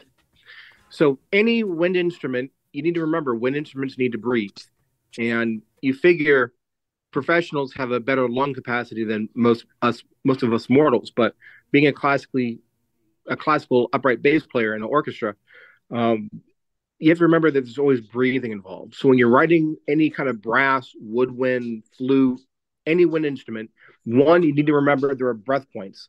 Two, when it comes to the voicings, it all depends on the type of brass you're going to be using. I made a comment in the chat that if you're just recording for horns, what kind of horns? Remember, you have to actually know the instrument that you're writing for. So if you're writing for orchestral, you have to look at, what does the LA Phil, what does the London Phil have complement-wise? Look up the players and look up their instruments. They're listed because every horn, every trumpet is different. Writing for a flugelhorn is different than writing for a trumpet versus writing for a euphonium, which is, the great secret sauce of any orchestra. So I hope that helps you. I have a question when you're done with your question because I've been raising my hand for the last 10 minutes, but no one's noticing. Yeah. So, okay, I'll get back to you, Shira. What I would recommend is go to the orchestration if you are in the cinematic composing membership, or you got any of our packages. You may have access to the orchestration program, and go to the brass section, and kind of like dive into the specifics of each one of the instruments in the brass section. I think that's going to start answering some of your questions. Start answering any orchestration course or book. Starts answering your questions. But the best thing that, as you just mentioned, is speaking with the musicians. It's like what's wrong here, and using like sample libraries are very, very different than live musicians. And depending on what you're writing, there are sample libraries for epic cinematic brass. There are libraries for jazz brass. There are libraries so it's very, very specific. And what, by the way, what you were just mentioning, talking about you started writing for quartets, now you want to write for a more symphonic sound, and something for you to consider. As you were talking, I was thinking about this. Just wanted to mention to you something for you to consider is a sweetening session. So a combination of live musicians with samples. When you want the bigger sound, the samples provide the bigger sound, and the orchestra provides the the aliveness of the music. And you would ask the musicians to perform as if they were performing in a section, not as a quartet, but as in a section, right? And so you then blend. For this to happen, you would have to do the mock-up first, and when they are recording, they need to use headphones and listen to your mock-up so they tune to your samples. Otherwise, it's a waste of time because they would be out of tune. So that's something for you to consider, maybe. Thank you, and sorry, I took a question out of line. I don't know how to use the Zoom very well. I apologize. No worries, that's okay. That's okay. There's a section under the emotions where it says raise hand, lower hand. Mark, can I ask you a quick question? Yeah, go ahead. So I noticed, being an upright bass player, I noticed the sound that you're using for the strings, and our friend here, the cellist, can attest. I noticed that when you're going for that deep, heavy sound, there's a technique with the bow where you actually are starting to perform at the frog, right where your hand is, and it gives you the most powerful sound when you start playing, and it gives you that rum rum kind of sound that your samples were using. But I have found that typically, at least for all the classical greats, they only use those for a couple of notes, and then they they instruct the musicians through sheet music to use usually the mid section of the bow, which gives you that warmer, tastier feeling. And that grit that you're talking about, it's used, but it's used sparingly. And I noticed that in your particular sample and the way your mock-up is set up, that is your sound. And I was just wondering, has anyone ever said anything to you about, that's too much? I love when I compose. Go ahead. Sorry, didn't want to interrupt you. I'm sorry. I mean, you're a known composer. I'm an unknown composer, but I've done stuff for the micro sync licensing world of Twitch and YouTube, and I've done a couple of scores. And whenever I score music, I remember what the 150-piece orchestra sounded like, and by being a principal bassist in an orchestra, we're responsible for how the basses sound, especially because we're the heaviest sound of an orchestra when you have 8 basses playing in unison. So I was just curious about the choice of your string sound, because I know you're doing a grouping, and I know this is all meant to be free or close to free and stuff, but that one particular sound, you're using it, it's like using jalapenos when all the recipe calls for is salt and pepper. And I was just kind of curious about your input on that. 100%. That's I love everything that you say, and that's when you speak with I had a conversation with an orchestrator the other day, very well known, and it's like he orchestrates for your real orchestra, but he was doing a mock-up, and he doesn't know a lot about Cubase, but he knows about the instrument, just like what you are discussing. And when you want to emulate a realistic orchestral sound, it's super important to know, to understand, to get to know the actual. If you are trying to recreate the orchestral sound, the traditional orchestral sound, everything that you're saying is very, very important. And the problem with sample libraries is that it's a simplification of the real thing. The cool thing is that there are many sample libraries, and there are different types of articulations that can be accessed to different types of libraries. Not every library has everything. So, for example, yes, for strings, I personally, when I write, this usually it's said that timbrically the brass has a much bigger range than the strings. I do not completely agree. It's more obvious that it's a timbrical change in brass from pianos to fortes and things like this. But the strings texturally, they have so many nuances. It's just less noticeable, but they are there. So I agree with everything that you are saying. And so in my music, when I've got the time and I'm using the full template, I do have all this access to different type of articulation sounds. So for example, generally my strings sustain, like if we're like my violins one sound, for example, usually I include in that patch, from sul tasto to very soft sustain to regular sustain with the 5 dynamic layers. So I can transition from this type of soft, because most of the string library starts with kind of like what it's like a regular mezzo piano, but there's so much more below that mezzo. So yes, I agree 100%. Yeah, this is it's a simplified version, a starting point of what a template would be, but everything that you're mentioning is what makes it actually sound good. It's not as much the mixing and mastering, the mixing and the cueing and all that is important, because that eliminates problems, but it's the understanding how an instrument actually works that makes the biggest difference when you're creating an orchestral mockup, and if that orchestral mockup is the final product. If you're gonna replace with a real orchestra, and you have an orchestrator that you trust, they know what to do. You'll write the notes like full orchestra or whatever, very soft here, right? And you won't care about what you're doing with the samples, because you just need the speed. But for example, for the last 3 projects that I did, kind of like TV movie in the ultra low budget and the 30 days, yes, everything is in the box. There's no recording, there's no mix, and so yes, I have to be very very careful with what I'm doing, because the mockup is the final sound, and so all these nuances I do pay attention to. All my stuff is in the box, as you say. I use my backbone for my strings. I saved up for it was Abbey Roads 1, and I have the entire library. Wow. And use I have the Armageddon, Apocalypse, which is a great version as well. So I have a lot of things. We probably have similar products.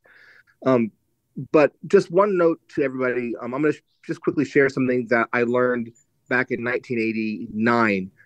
Leland R. Kiefer used to be the A&R man for the record plant here in Hollywood. I'm in LA, by the way. And he made me understand something. He says, look, virtual instruments are coming. He saw it way in advance, before it was really a thing. And it's simple. Learn to play Amazing Grace on every instrument you want to write for. It's a simple little tune. Everyone knows it. And when it comes to brass, the simplest instructions I always taught was sing the part as if you want the player to play it, and then try to translate that into whatever virtual instrument you're using. Even if you're using free stuff or stock stuff, the truth is you just want to be able to sing it and then perform it. And always remember that instruments need to breathe.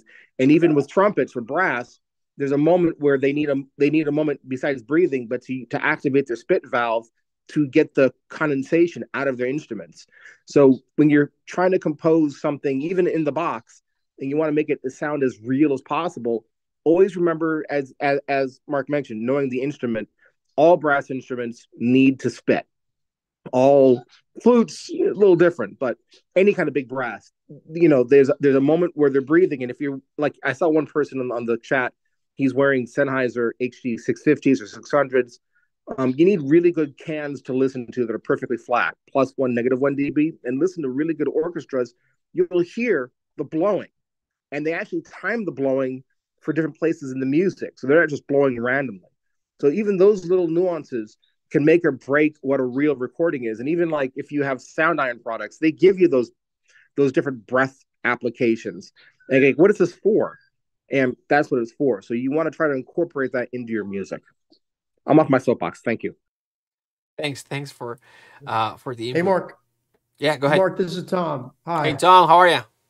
Okay, man. I have just two simple questions. Number one, I notice you don't use Contact 7. Is there a reason for that? At the moment with my setup, it's very CPU intensive. And so I do have it installed, okay. but it's just, no, it's good. It's good. I have it there. But there are some libraries where it's not, for example, with the last version of Cinestrings 2.0 in the Contact 7, it is just problems. But anyway, I have it there. I'm just incorporating little by little. Okay. And my other question is, can you just give me a quick view or maybe point me somewhere to explain EQ frequency stacking? I'm not quite sure I understand what that is. That's a great question. So let me see if we can use frequency stack in EQ. Let's look for a graphic somewhere. Images.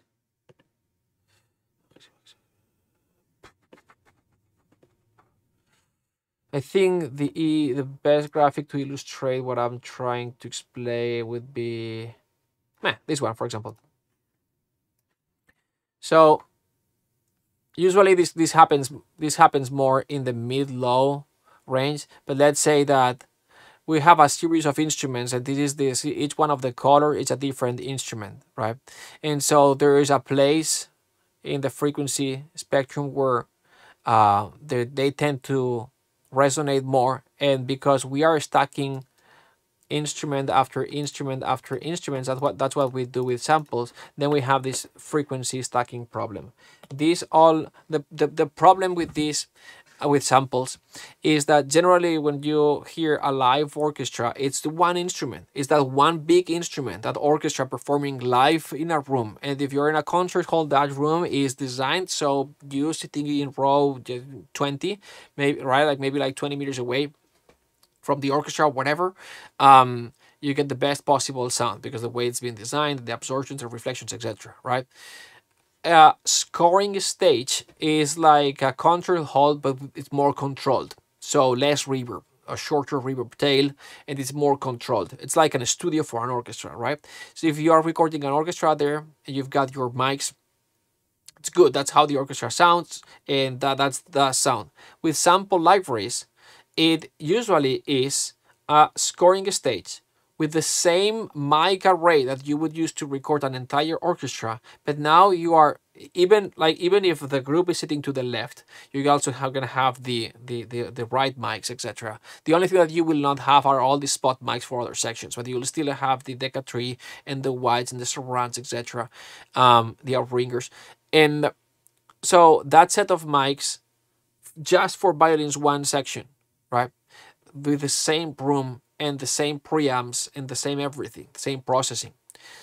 So when you are now adding violins 1, when you add violins 2 and violas, etc., etc., and sorry if I'm pointing the right way, I think it's flipped, but violins 1, 2, violas, etc., and then, woods and brass, everything, it's the same set of mics again, the same room, and you're starting, and the mics generate it's not a flat response of that, that set of mics and room.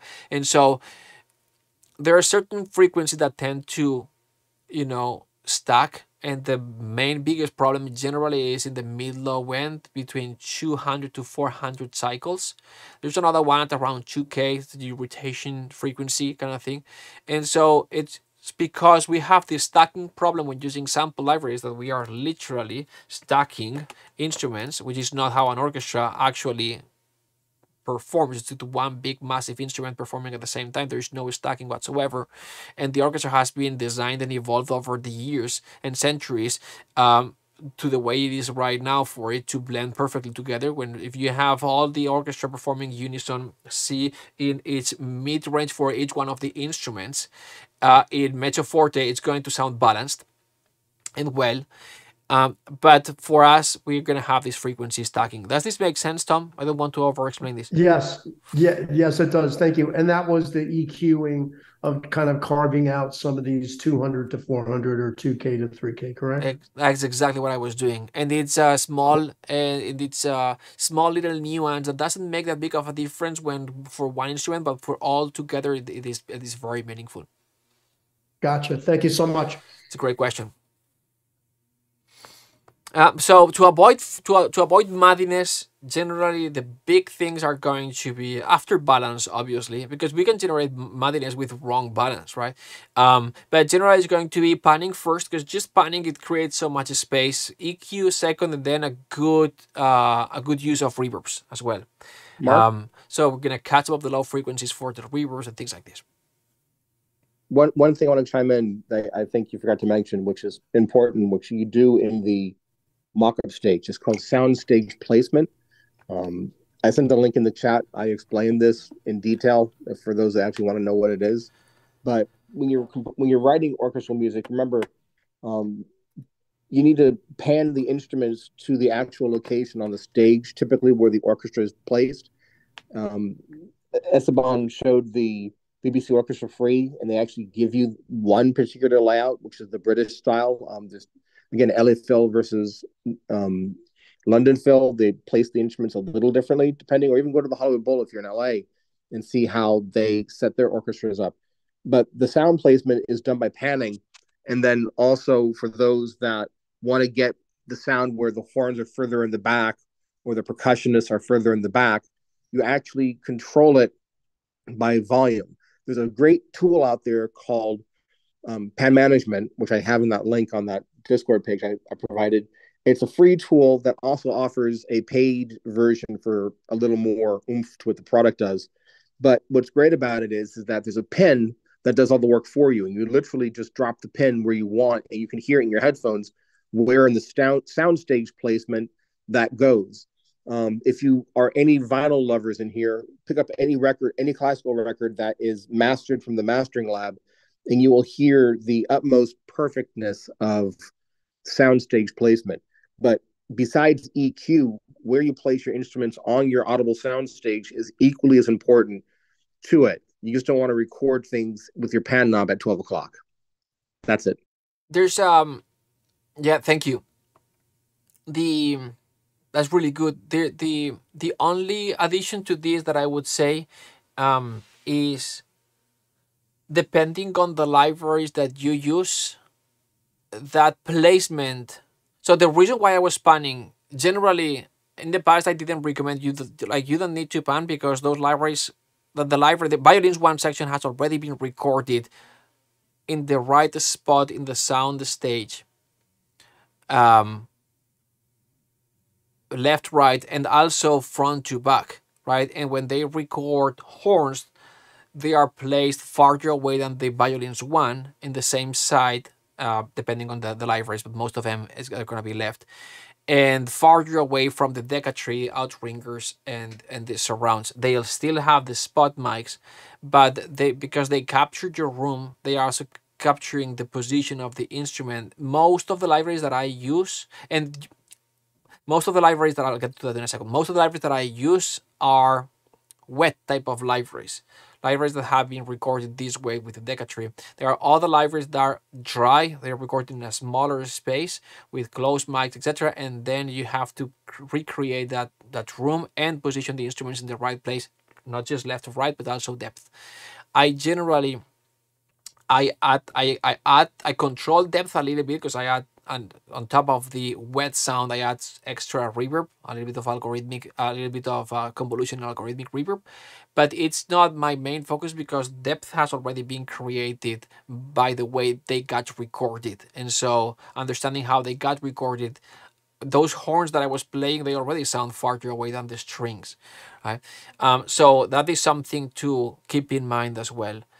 In the past, I used to say, don't need to pan the instruments or don't need to position front back the instruments because they already been recorded in the right position, so no need to do that, until a point where I saw my music mixed for the first time, and it was a mock-up with orchestra, and I was seeing that the Dennis Sands was the mixing engineer, was actually panning a little bit my mock-up sounds, my sample library sounds, and I was like, why do you do that? Like the strings already sound to the left, like you can hear them to the left. They got recorded. Did you recorded these strings? I was like, because it was Cine strings, and then he recorded these strings for Cine samples. It's like, yes, 100%, but again, for cinematic or casual music, and because we stack so many things, I'm gonna take these strings that already, or these violins that already sound to the left, and I'm gonna close them. I'm gonna narrow them a little bit. They are still going to they already sound to the left. I'm gonna close them a little bit. They still sound to the left, and now I'm gonna position them a little more to the left. That way, I carve out some of the sound by using panning, while still preserving the room, because when I'm doing this, I'm also closing the ambient of the room. But on top of that, I'm gonna add a reverb that's gonna put them all together. So it's like, oh, makes complete sense. So if you're gaining a little bit of a space, and then but you're reducing the room a little bit as well, which I thought it would be artificial, but you're doing it. So you are doing a sense, you get the credentials, you can do this, or if you can do this, okay, I buy it. And then on top of that, you're gonna add the reverb to put everything together, because you're actually mixing different libraries plus a recording of a live orchestra, and this is the way to put it all together. Okay, cool, awesome. So that's the only addition to what you have said. Is like, yes, depth is very important, but depth has already been created by the way it has been recorded. So to take just respect that, and if you want to get them a little bit closer or farther away, I start by using different mic positions that are available in the library, and then attach of reverb on top of that if I need to position them farther away. Cool. More questions, more comments. Fabián, dale. ¿Qué pasa? Hello, can you hear me? Yep, how are you? Yeah, bien. Mark, just a basic question. I'm starting in this, and can you possibly recommend some string libraries that are not that expensive? Okay. Yes. So I would say my that are not that expensive. I would say the most cost effective string sample library at the moment, even though it's not my favorite one, but I've been using it for years, and just the past 2 years I've been using Cinematic Studio Strings. But before that, I used a lot a combination of a Spitfire and Cine Strings.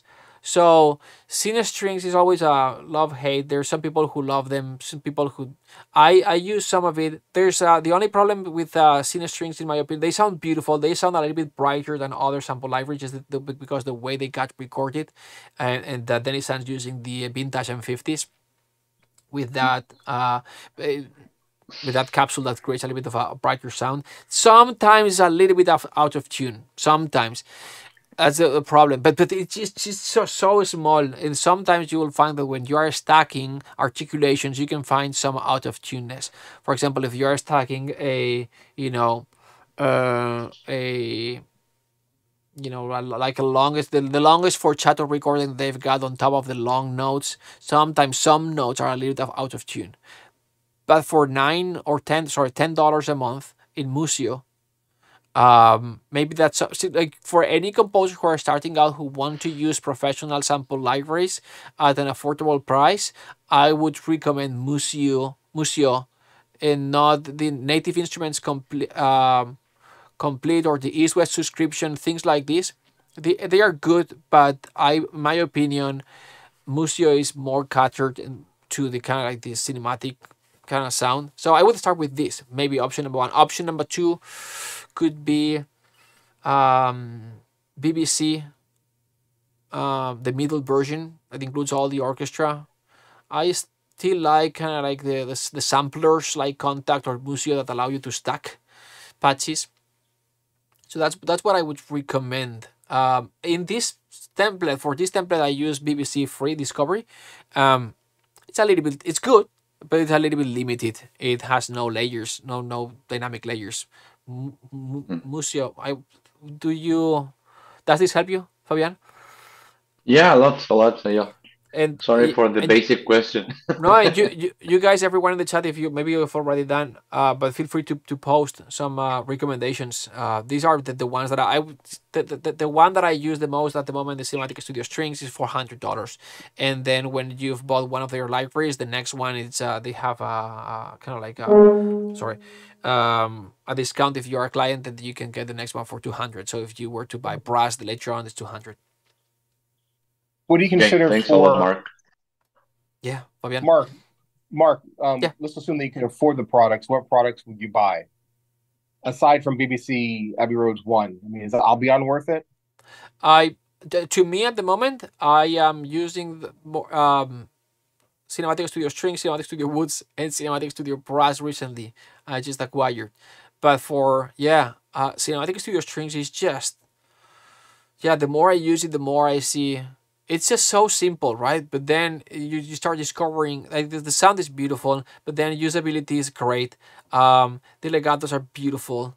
When you're writing more like classical, nuanced music, they are capable of doing it. That doesn't have everything, but it has a lot. So it doesn't have soltastos, it doesn't have things like this. But to me, a combination of like Cinematic Studio Strings for legatos is just amazing.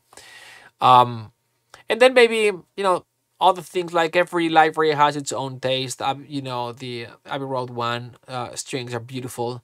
There are some new strings coming up with Abbey Road 1. But I use a lot of the old Spitfire strings. That library was great. I use some of the old Spitfire chamber strings as well. The depth of sampling in those libraries was pretty good. So when you when you want more specific tremolo supporticello, half section violas, it's there, right? So when you want that kind of a specificity, then you would need another library like that one. And I like when they created that product, because it was one thing and you have everything. Now they you have to pay for everything, right? They've got the Abbey Road 1, violins, Abbey Road 1 violins 1, and then that now they've got another they're coming up with another strings library for like softer textures from Abbey Road 1. So you have to buy bits and pieces, and it gets expensive. So to me, it's a combination. To me personally, it's a combination of Cinematic Studio Strings, the old Spitfire Strings Orchestra, the Contact version. I'm not saying the new ones are not good; they are fantastic. And then some Cine Strings. The Cinematic Studio Strings is for legatos and long notes, and most of the things is the one that I use for 70% of the things. The old Spitfire I use for kind of like the long notes, like the extended textures or extended articulations for long notes. I like it very much. And plus it got recorded in our studios with that, bigger, more wet sound, which sometimes for long notes works great. And then Cine Strings, I still use it for kind of like, I wish I had my template loaded, but for the more bite and aggression for the staccatos. Sometimes I have the Cinematic Studio Strings with the staccatos, and then for the accents I will layer some of the Cine Strings spiccatos on top, so for the accents. So those are my main three strings, being CSS the first one.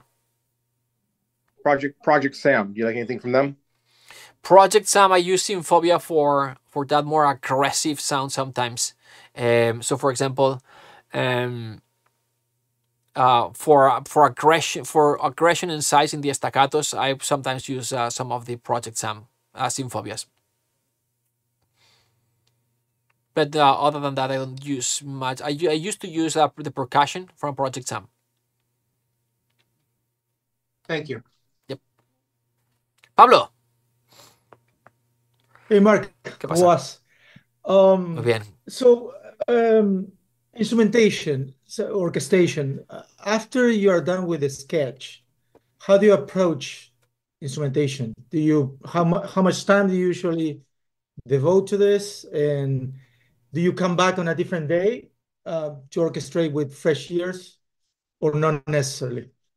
Good question, fantastic question. So generally, when I am, that's a fantastic question.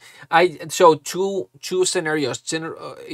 Most of the music that I write is for films, and so the sketch sometimes the sketch can take there's three tiers of a sketch. Sometimes, to me, in a scoring scenario, a sketch can be literally just setting the markers, right? And then some, okay, here we're gonna be in this key, and then here we're gonna modulate, and then I start composing and orchestrating at the same time. Sometimes, for more developed type of music or more nuanced type of music, I'm gonna need to do a sketch which basically just some chords and the melody. And sometimes I need a full blown sketch where I have every little detail, and I actually have to write down things on paper. And so if that is the case, generally I do the sketch. The sketch helps me with kind of like writing down the nuances that I would not be able to record live, and so it's just spending time on the sketch. Let's say it's kind of like an adventure type of adventure music, a la John Williams, where there's like lots of harmonic changes. And so I think I'm better at orchestration than I am at harmony. Let's put it this way. And so I need to have everything written melodically, harmonically, and then I can start orchestrating directly on the sequencer. I usually do the sketch as fast as possible. Depending on the nuance of the music, I spend more or less time on perfecting that sketch, because then all the music is going to evolve from there. But to me, the most important thing are harmonic changes, tempo and markers, right? I need the structure and harmonic changes which is a structure at the end of the day, are the two important things. When I've got that figured out, then I can start orchestrating. Next day, no, generally, I would like for like a 7 minutes, like the typical kind of like climax moment of the movie, with that more intense or action scene, where like 7 minutes of music where you're like, okay, this is gonna take some time to write. Generally, it's going to take me about 1 to 2 hours to set the markers and can establish the basic structure. And then depending on the style, I'll start composing right away. Because action, high intensity type of music is something that comes very naturally to me, and I can start composing. But sometimes as I'm composing, I'll move forward with a quick sketch and then orchestrate, move forward with a quick sketch and orchestrate. But first I need to have the structure very well defined. So structure, maybe, yeah. So no, go ahead. Sorry. A structure, maybe basic key like modulations, harmonically if needs to be, and then they start composing. Because it's like a follow-up question. Sometimes it's difficult, at least for me, not to get lost down the rabbit hole of tons of different timpani sounds with soft mullets, the hard mullets, grid mullets. It's like, how do you avoid that? Because at the end of the day, we want to be efficient. And you tend, something I admire of what you do is that you compose fast, and I don't.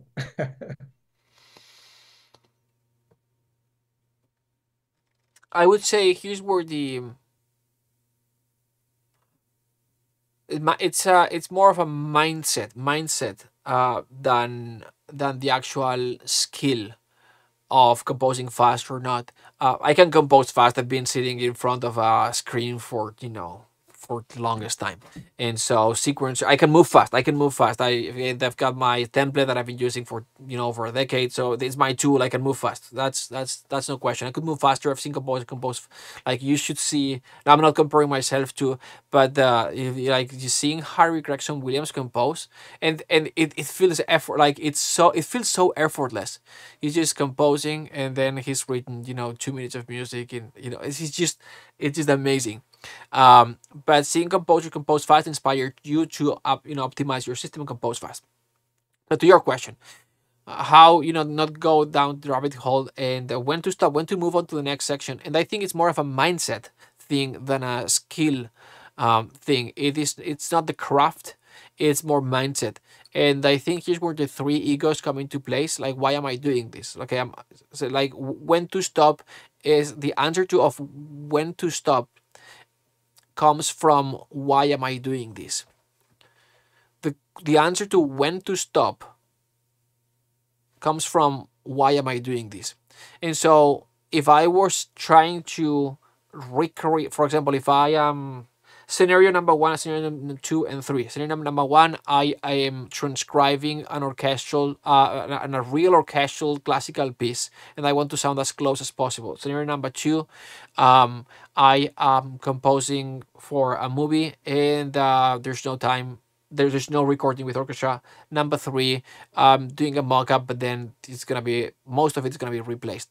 Scenario number one, I'm doing this, and the goal is to get as close as possible. So I may spend so much more time trying to recreate the orchestral sound. Recreating realistic orchestral sound with sample libraries is tough, just because sample libraries are not an orchestra. It's a different instrument. So you can recreate if you understand the nuance. That's how you learn orchestration. Or a way to learn orchestration. You're recreating this, but it takes time because you have to you're gonna hear some nuances that aren't in the sample. You're gonna have to start stacking articulation, things like this, and it's a never ending, right? Because you're trying to get close to a recording, to a real record or orchestral recording, which happens to be that particular one. Then if it's like whatever, like it's the Beethoven's Fifth or whatever, right? There's another Beethoven's Fifth recorded with the London feel, and it's gonna sound different. You're like, oh crap! But you're trying. So anyway, it's gonna be a never-ending process of trying to sound. So you're gonna go more down to the rabbit hole. If it's scenario number two, which is I'm composing music for this particular, for this movie, and there's no recording with an orchestra, when am I gonna move forward? Why? Like, why am I doing this? I am doing this music so the music elevates the scene in a good way, right? And what does the scene need? Well, in this particular case, let's use the other example. It's a climatic moment. There's these shades, an action, high intensity. The music needs to add intensity. Okay, cool.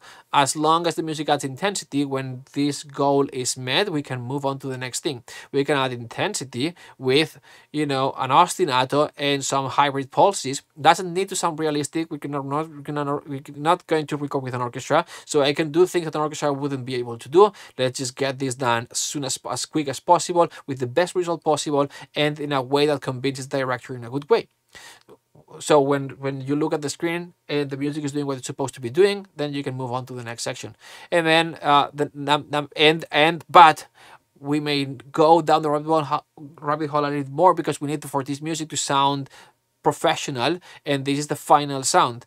So you're gonna be perfecting a little bit more things. So panning, EQ, balance, everything has to be mastering, needs to be perfected, because the final sound, no one's gonna mix your music. No, the music is not gonna be recorded. In scenario number three is where you can move faster. Then you're Michael Giacchino style, right? You are going to be able to compose the whole Lost episode in one afternoon, which is what he was able to do, right? He sits down, we are in season 6 or whatever. He knows his themes, everything, right? And then on Thursday they record at Warner with the same ensemble that they've always recorded. Then the way he does the mock-up, it's more like a sketch than an actual mock-up, right? And then you can write faster. Mock-up is not even a mock-up, it's like an idea of what it's gonna sound when we record with an orchestra. On Thursday we go record the Warner Bros. With the same ensemble we've recorded for over the past 6 years, and it's gonna be done. And so then he doesn't go down the rabbit hole, because he's you know, his Michael Giacchino. At this point, I'm composing music. I need to move. I need to be efficient. And you know, 40, you know, not 40, but maybe like 25 minutes of music done in one afternoon. Is it the type of music that you're writing? No, it's kind of like an orchestral sketch kind of thing. So it's the why. The why answers the when to stop, I would say. Thank you, Mark. Yeah, great question. Okay, we good for today? 2 hours? I think it's good. Hey, if you've got any more questions, please post them in the group. I'll be active and answering these questions. And as always, I appreciate you all being here. I hope that this was helpful or at least entertaining. And thank you for giving me the opportunity to be in front of you. You know, we are all nerds, and you allowed me to talk about these things that we love so much. So I hope that you had a great one. Hope that you had a good holiday season. And I will see you next week. We're going to be composing live with the template that we've been creating over the past few weeks. All right. Thank you so much. Have a great one. Thank you, Mark. Bye-bye. See you guys. Hasta ahora. Bye-bye. See ya. Bye-bye. Yes. Thanks, Mark. Thank you.